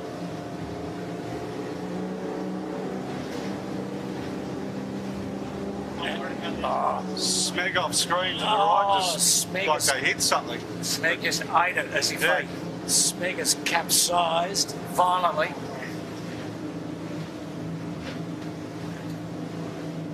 Another good puff coming in under this cloud. Yeah, there's plenty of wind. It's 18 knots here at least. I mentioned the cloud, Peter. You did. You did. It's a beauty, isn't it? So Smeg's effort to get into the placings is done and dusted. You'd say he's quite a vigorous capsize, which opens the door for Lazarus, the Rag, and Tech 2 to fight out second spot. But Andu is gone. She has bolted down this run. She's almost down at the gate. These boats are just passing Shark Island as we watch the Rag vying out for second spot. So again, the breeze is sort of rotated to the right in the squall.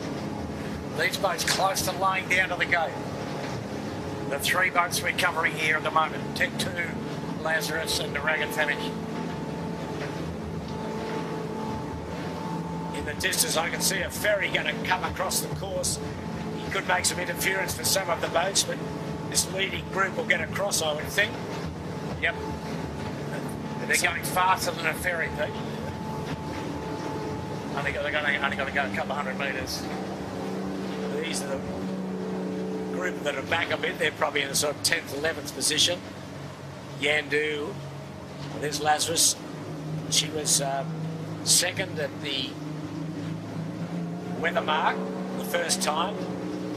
She's valiantly trying to hold on to second here. Challenge being thrown down by Harry Price and the Rag and Famish. And Tech 2, Jack McCartney, all laying down to the gate here. Meanwhile, Andu, she's around the gate and gone. She'll be a good minute ahead. Looks as though the Rag could get down here in second spot. Yeah, I think they'll go around. I think Rag will be second, Tech will be third, and I think Lazarus will be fourth. By the time they do whatever they got to do, Lazarus dropping early. A good lay line by Rag and Famish. He'll drop and just go round the left-hand mark, looking downwind. There he goes. And Tech 2, doing the same thing. Okay. Yeah, there's pretty good safe. Oh no, Tech 2's got a problem. Spinning sheet stuck under the jib tack. Oh, he got it off. Got it. Yeah, as Lazarus comes powering over the top of him. Too much wind to try anything tricky here. Yeah. So Rag goes round second. Lazarus coming powering in third spot. And Tech 2 just had that little wobble. They've cleaned it up. And they'll be fourth. Fisher Pike will be next, and then Noakes. Then a fair gap. There's the ferry crossing a few of the boats. So the dirty area of the ferry's probably gone behind the fleet. Ilvage having to bounce around just in the ferry wake. Yep. Tech 2 taking the opportunity. Anyway, we're on Noakes coming into the mark, dropping the chute. Trying to drop. And the guys behind. Led by Yandu, Noakes Blue, Burrawang. Few ports there.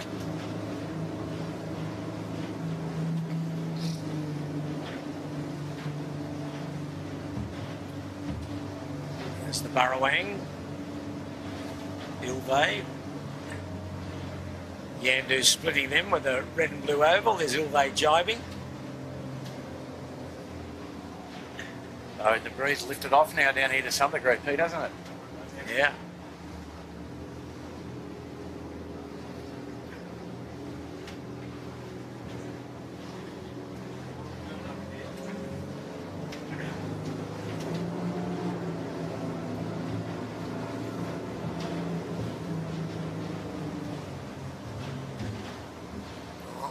Burrowing with a tricky manoeuvre, but oh, Noakes Youth just let the halyard go. That's not recommended. Big prawn crop. Yes, a few prawns for dinner there. So we're up the final beat of the second race today, heat 3 of the Australian titles.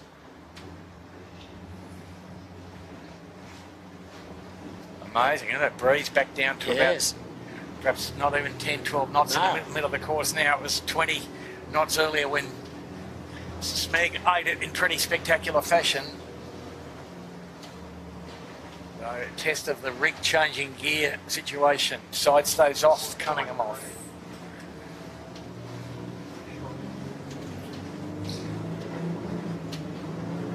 There's Tech 2 and Lazarus. They were second and third at the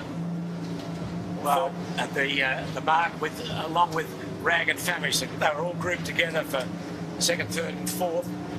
So that's the real battle because Andu is cleared out. She's halfway up this beat. As forlornly we watch Smeg run downhill off camera after he's capsized. But Lazarus doing a good job to get off Tech 2. Steel Point in the background. Spectator Ferry in the background as well.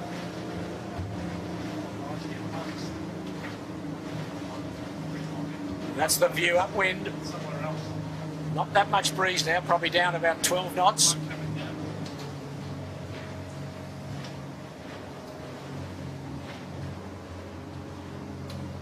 Nice clear water between the boats and the weather marks, so there's no interference from boats or ferries. Queensland are trailing most of the fleet coming downhill. Hang on to it, boys. You're doing a good job. Young crew.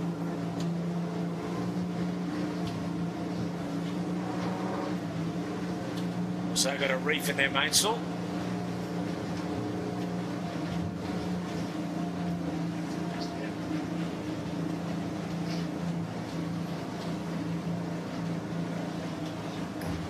Okay, here's the defending champion, Tech 2.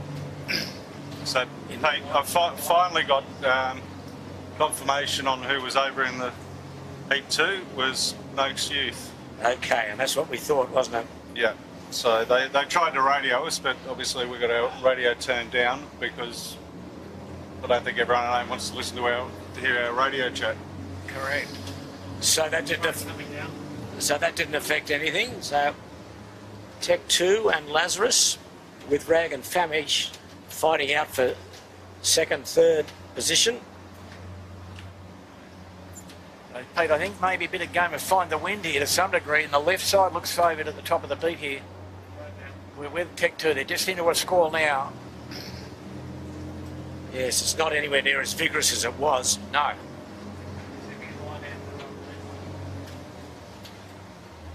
You'll see coming in from the left, there's the race leader, Andu. They've got a big lead. Big lead. And Tech 2 will be tacking any second. Tech 2 looking for a cross here on Lazarus. There's a nice little bit of breeze coming down to them. There they go. 3, 2 and 1. Lazarus will be on starboard and will go. Tech 2 having to ease away. Having to get away. Just. Gee. Whoa. That's a tough manoeuvre. Very tough, wasn't it? But Lazarus would have enjoyed that though. Yes. Just quietly. They managed it well Marcus as Lazarus. is that sort of guy. There they go. Well, that's the best race we've seen from Lazarus for a while, so. Cam Gundy and Geronimo Harrison in the crew. But the Rag's going to be comfortably second here, Pete. Or maybe not. No, look at that. Left-hand air. Who would have It's thought? a really good left-hander as we're watching Lazarus. He's on a ripper. Yeah. Going Almost pointing on the weather mark. No, the rag's going to cross them both. Yeah, maybe. How about that? Cross Tech 2 by about... The next cross you'll see is Rag and Famish coming into screen. And that will be the second placing here because Rag crossed Tech 2. But very close. There's not much in this. Very close. Marcus put the bow down early rather than do a late dip. Yep. You could see what was going to happen. So rather than do a big hard pull away at the end, he made it gradual and did a nice job of that. So it's close for second. Very close. Very. Andu is literally in a different postcode. He is. He's just absolutely smoked today upwind in this second race. What is the postcode of Shark Island, Jimmy? Well, we're over here at Milk Beach. He's over there at Potts Point. Surely there's a couple of postcode changes there. I was trying to buy some real estate in Milk Beach, but couldn't find the postcode for it either. Nelson Park, there you go. Couldn't find the checkbook, Bucko, rather than postcode. Oh, the checkbook was big enough. Quite correct. Okay, well, we're back at the races, as they say. Rag and Famish. And it looks a bit rainy to the south. It perhaps. does. Rain squall at the city, which should favour the guys on the right side, so we'll see. This is a huge lead to Andu. They've been quite outstanding in this second race. They had speed yesterday, they've had speed today. Yeah. If you've got speed, it's a pretty good starting point.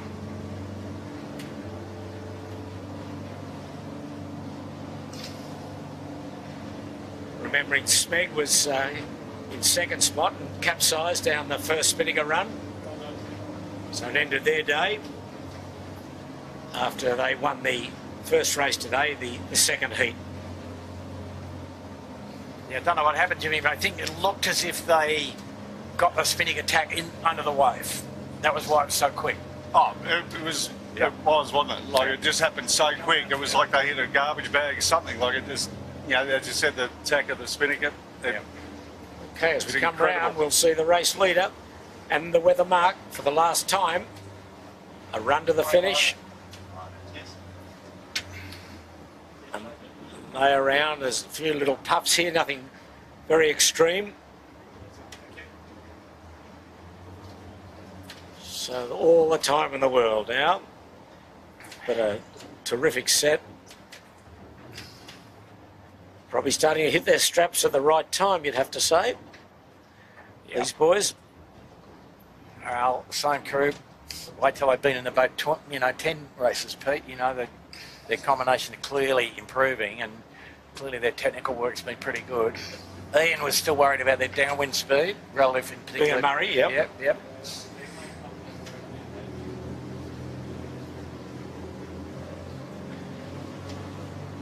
But I guess up range, they're pretty far up the weight. So I can tell you that Tech 2 is now second, Pete. There you go, he is. Over, not on screen, guys, but the jumble and the little rain squall to the west of us has bent the wind to the right. And Tech 2 was furthest right, so... You just say Matty Stenner go in, he was looking under the boom just with all the other 18s coming up just to paint a mental picture in his head of where they are. Because obviously when you're out here on wire, you're blind with the Spinnaker because it blocks those windows that you see in the jib and the mainsail.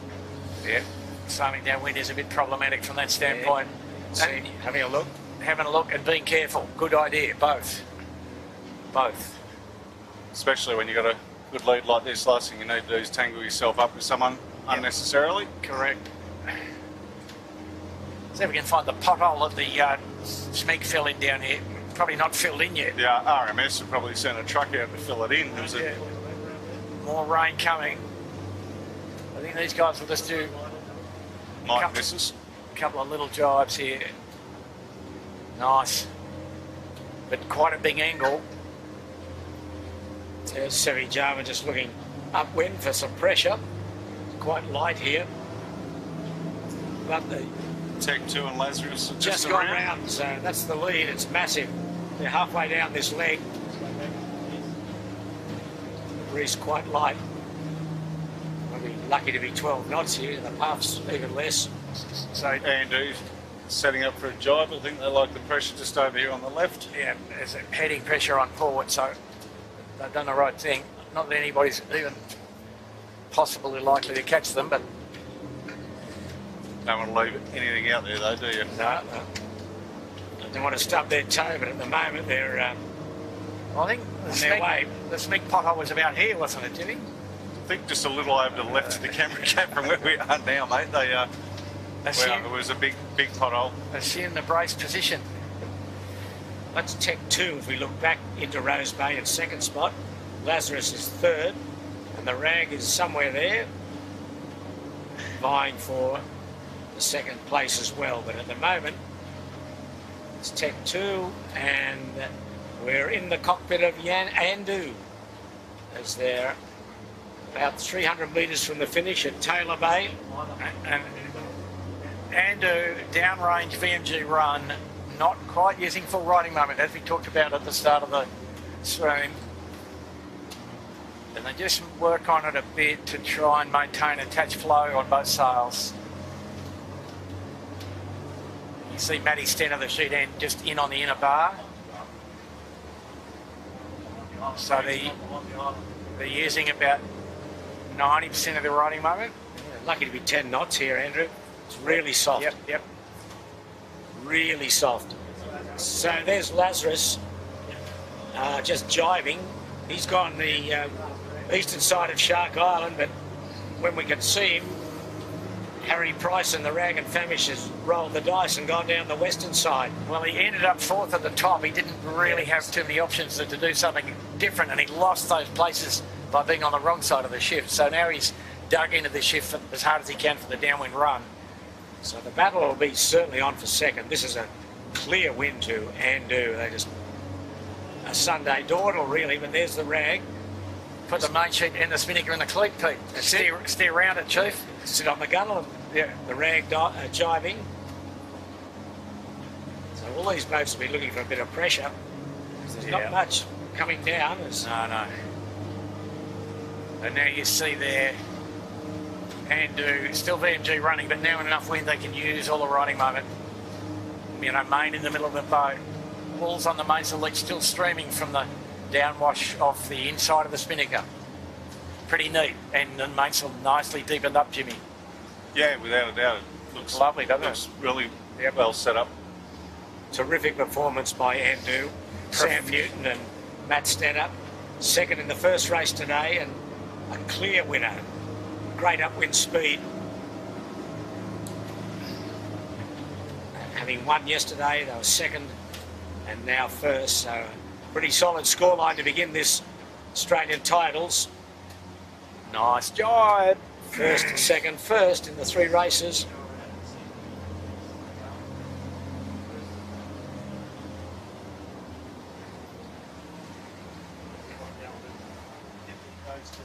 One more jibing in, you'd think. There they go. Almost there. Oh, going to drop, Pete. That's nice, not quite so safe ending, but anyway. There they go. Get the spinnaker down early so we can get home early. So here's the battle for second. I think it'll be Tech 2 at the moment, holding off the challenge from Lazarus. And good pressure coming, Pete. The Rag way out. A header Bradley's head. A header for these blokes and a lift for the Rag. So yeah, that's going to seal advantage to Tech 2 and Lazarus here. Seal fourth for those boys. So they're both, and if they get this really good path, they're both going to do one job. Here comes the Rag in with the purple spinnaker, but he won't cross them. So these boats have got one more jibe and in. They're above the finishing line just, I think, or maybe Tech 2 can get down. No, he's getting down. They're both getting down now. Great header. Tech 2 just going to do got it at the right time. A little jibe. He's there. So Pete, in the end, it's only about 1:15 they won by. Yes. Only in a short race. It's enough. It's enough. Quite right. Lazarus third, their best effort for a Yep. a long while, and then the Rag consistently in 4th spot. So good to see the Rag again, you know, getting good look at the podium. Yeah. And then a good long gap then to the next boat, which will be Noakes in 5th spot. Breeze has died, there's a few little puffs, but nothing great at all as we look upwind. There's Noakes. The poor old Smeg. Noakes trying to hold off Yandu for 5th.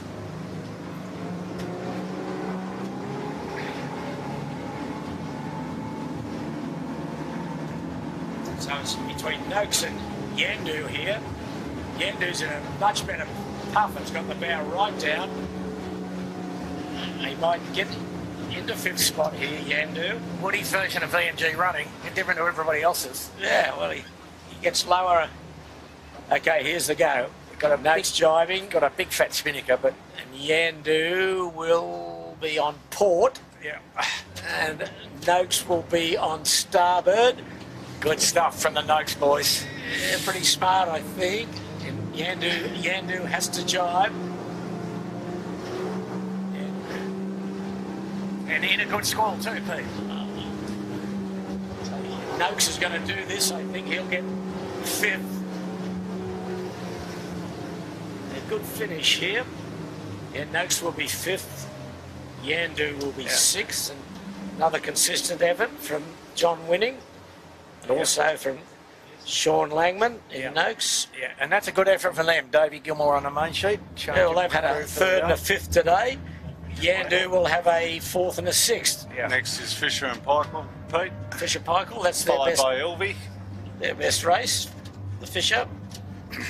Ilvey, John O'Witty. Here he comes, full noise. Don't hit the finishing boat, Jono. Yeah, his father's on that. He's pretty happy with himself, or why wouldn't he be? Good effort. Take the spinnaker down, Jono. Don't forget. Okay. The Burrowing Hotel and what are you predicting here, Pete? Any issues? Excitement. For the bloke on port. What are we going to do? The Burrowing. We're going to jibe. Jibe. Oh. Well, I told you there'd be excitement. There's a bit of yelling and screaming. The Burrowing. Wow. I think there might be a flag up about that one, mate. The Burrowing and jeez. I don't know whether you can do that, but I didn't see them. I don't know. Okay, the 80-footer bar and restaurant. And then the Royal Oak. Cracking race for the 18-footer bar and restaurant. Amazing. Finport just trying to drift across the finishing line. There are a few of us shaking their heads. The Finport will finish with the mast in the water, I think. Yeah, here come the last of the cavalry coming downwind. Oh. Smeg will be next, I think, after he's capsized, went in 2nd place on the first spinnaker run. Well, that was not a bad recovery since he was stone. Oh, here he goes again, Pete. Oh, Smeg off camera. He's got issues. Oh, it's the crew. Where's the crew? They'll need to apply for a job at RMS. Oh, fill in the potholes. Smeg's in all sorts of trouble here. The kitchen maker's across. Then Shaw and Partners. What is Smeg? Cocko's out. Someone's out the back of the boat, still on the trapeze wire. Is it Cocko? Looks like Zach.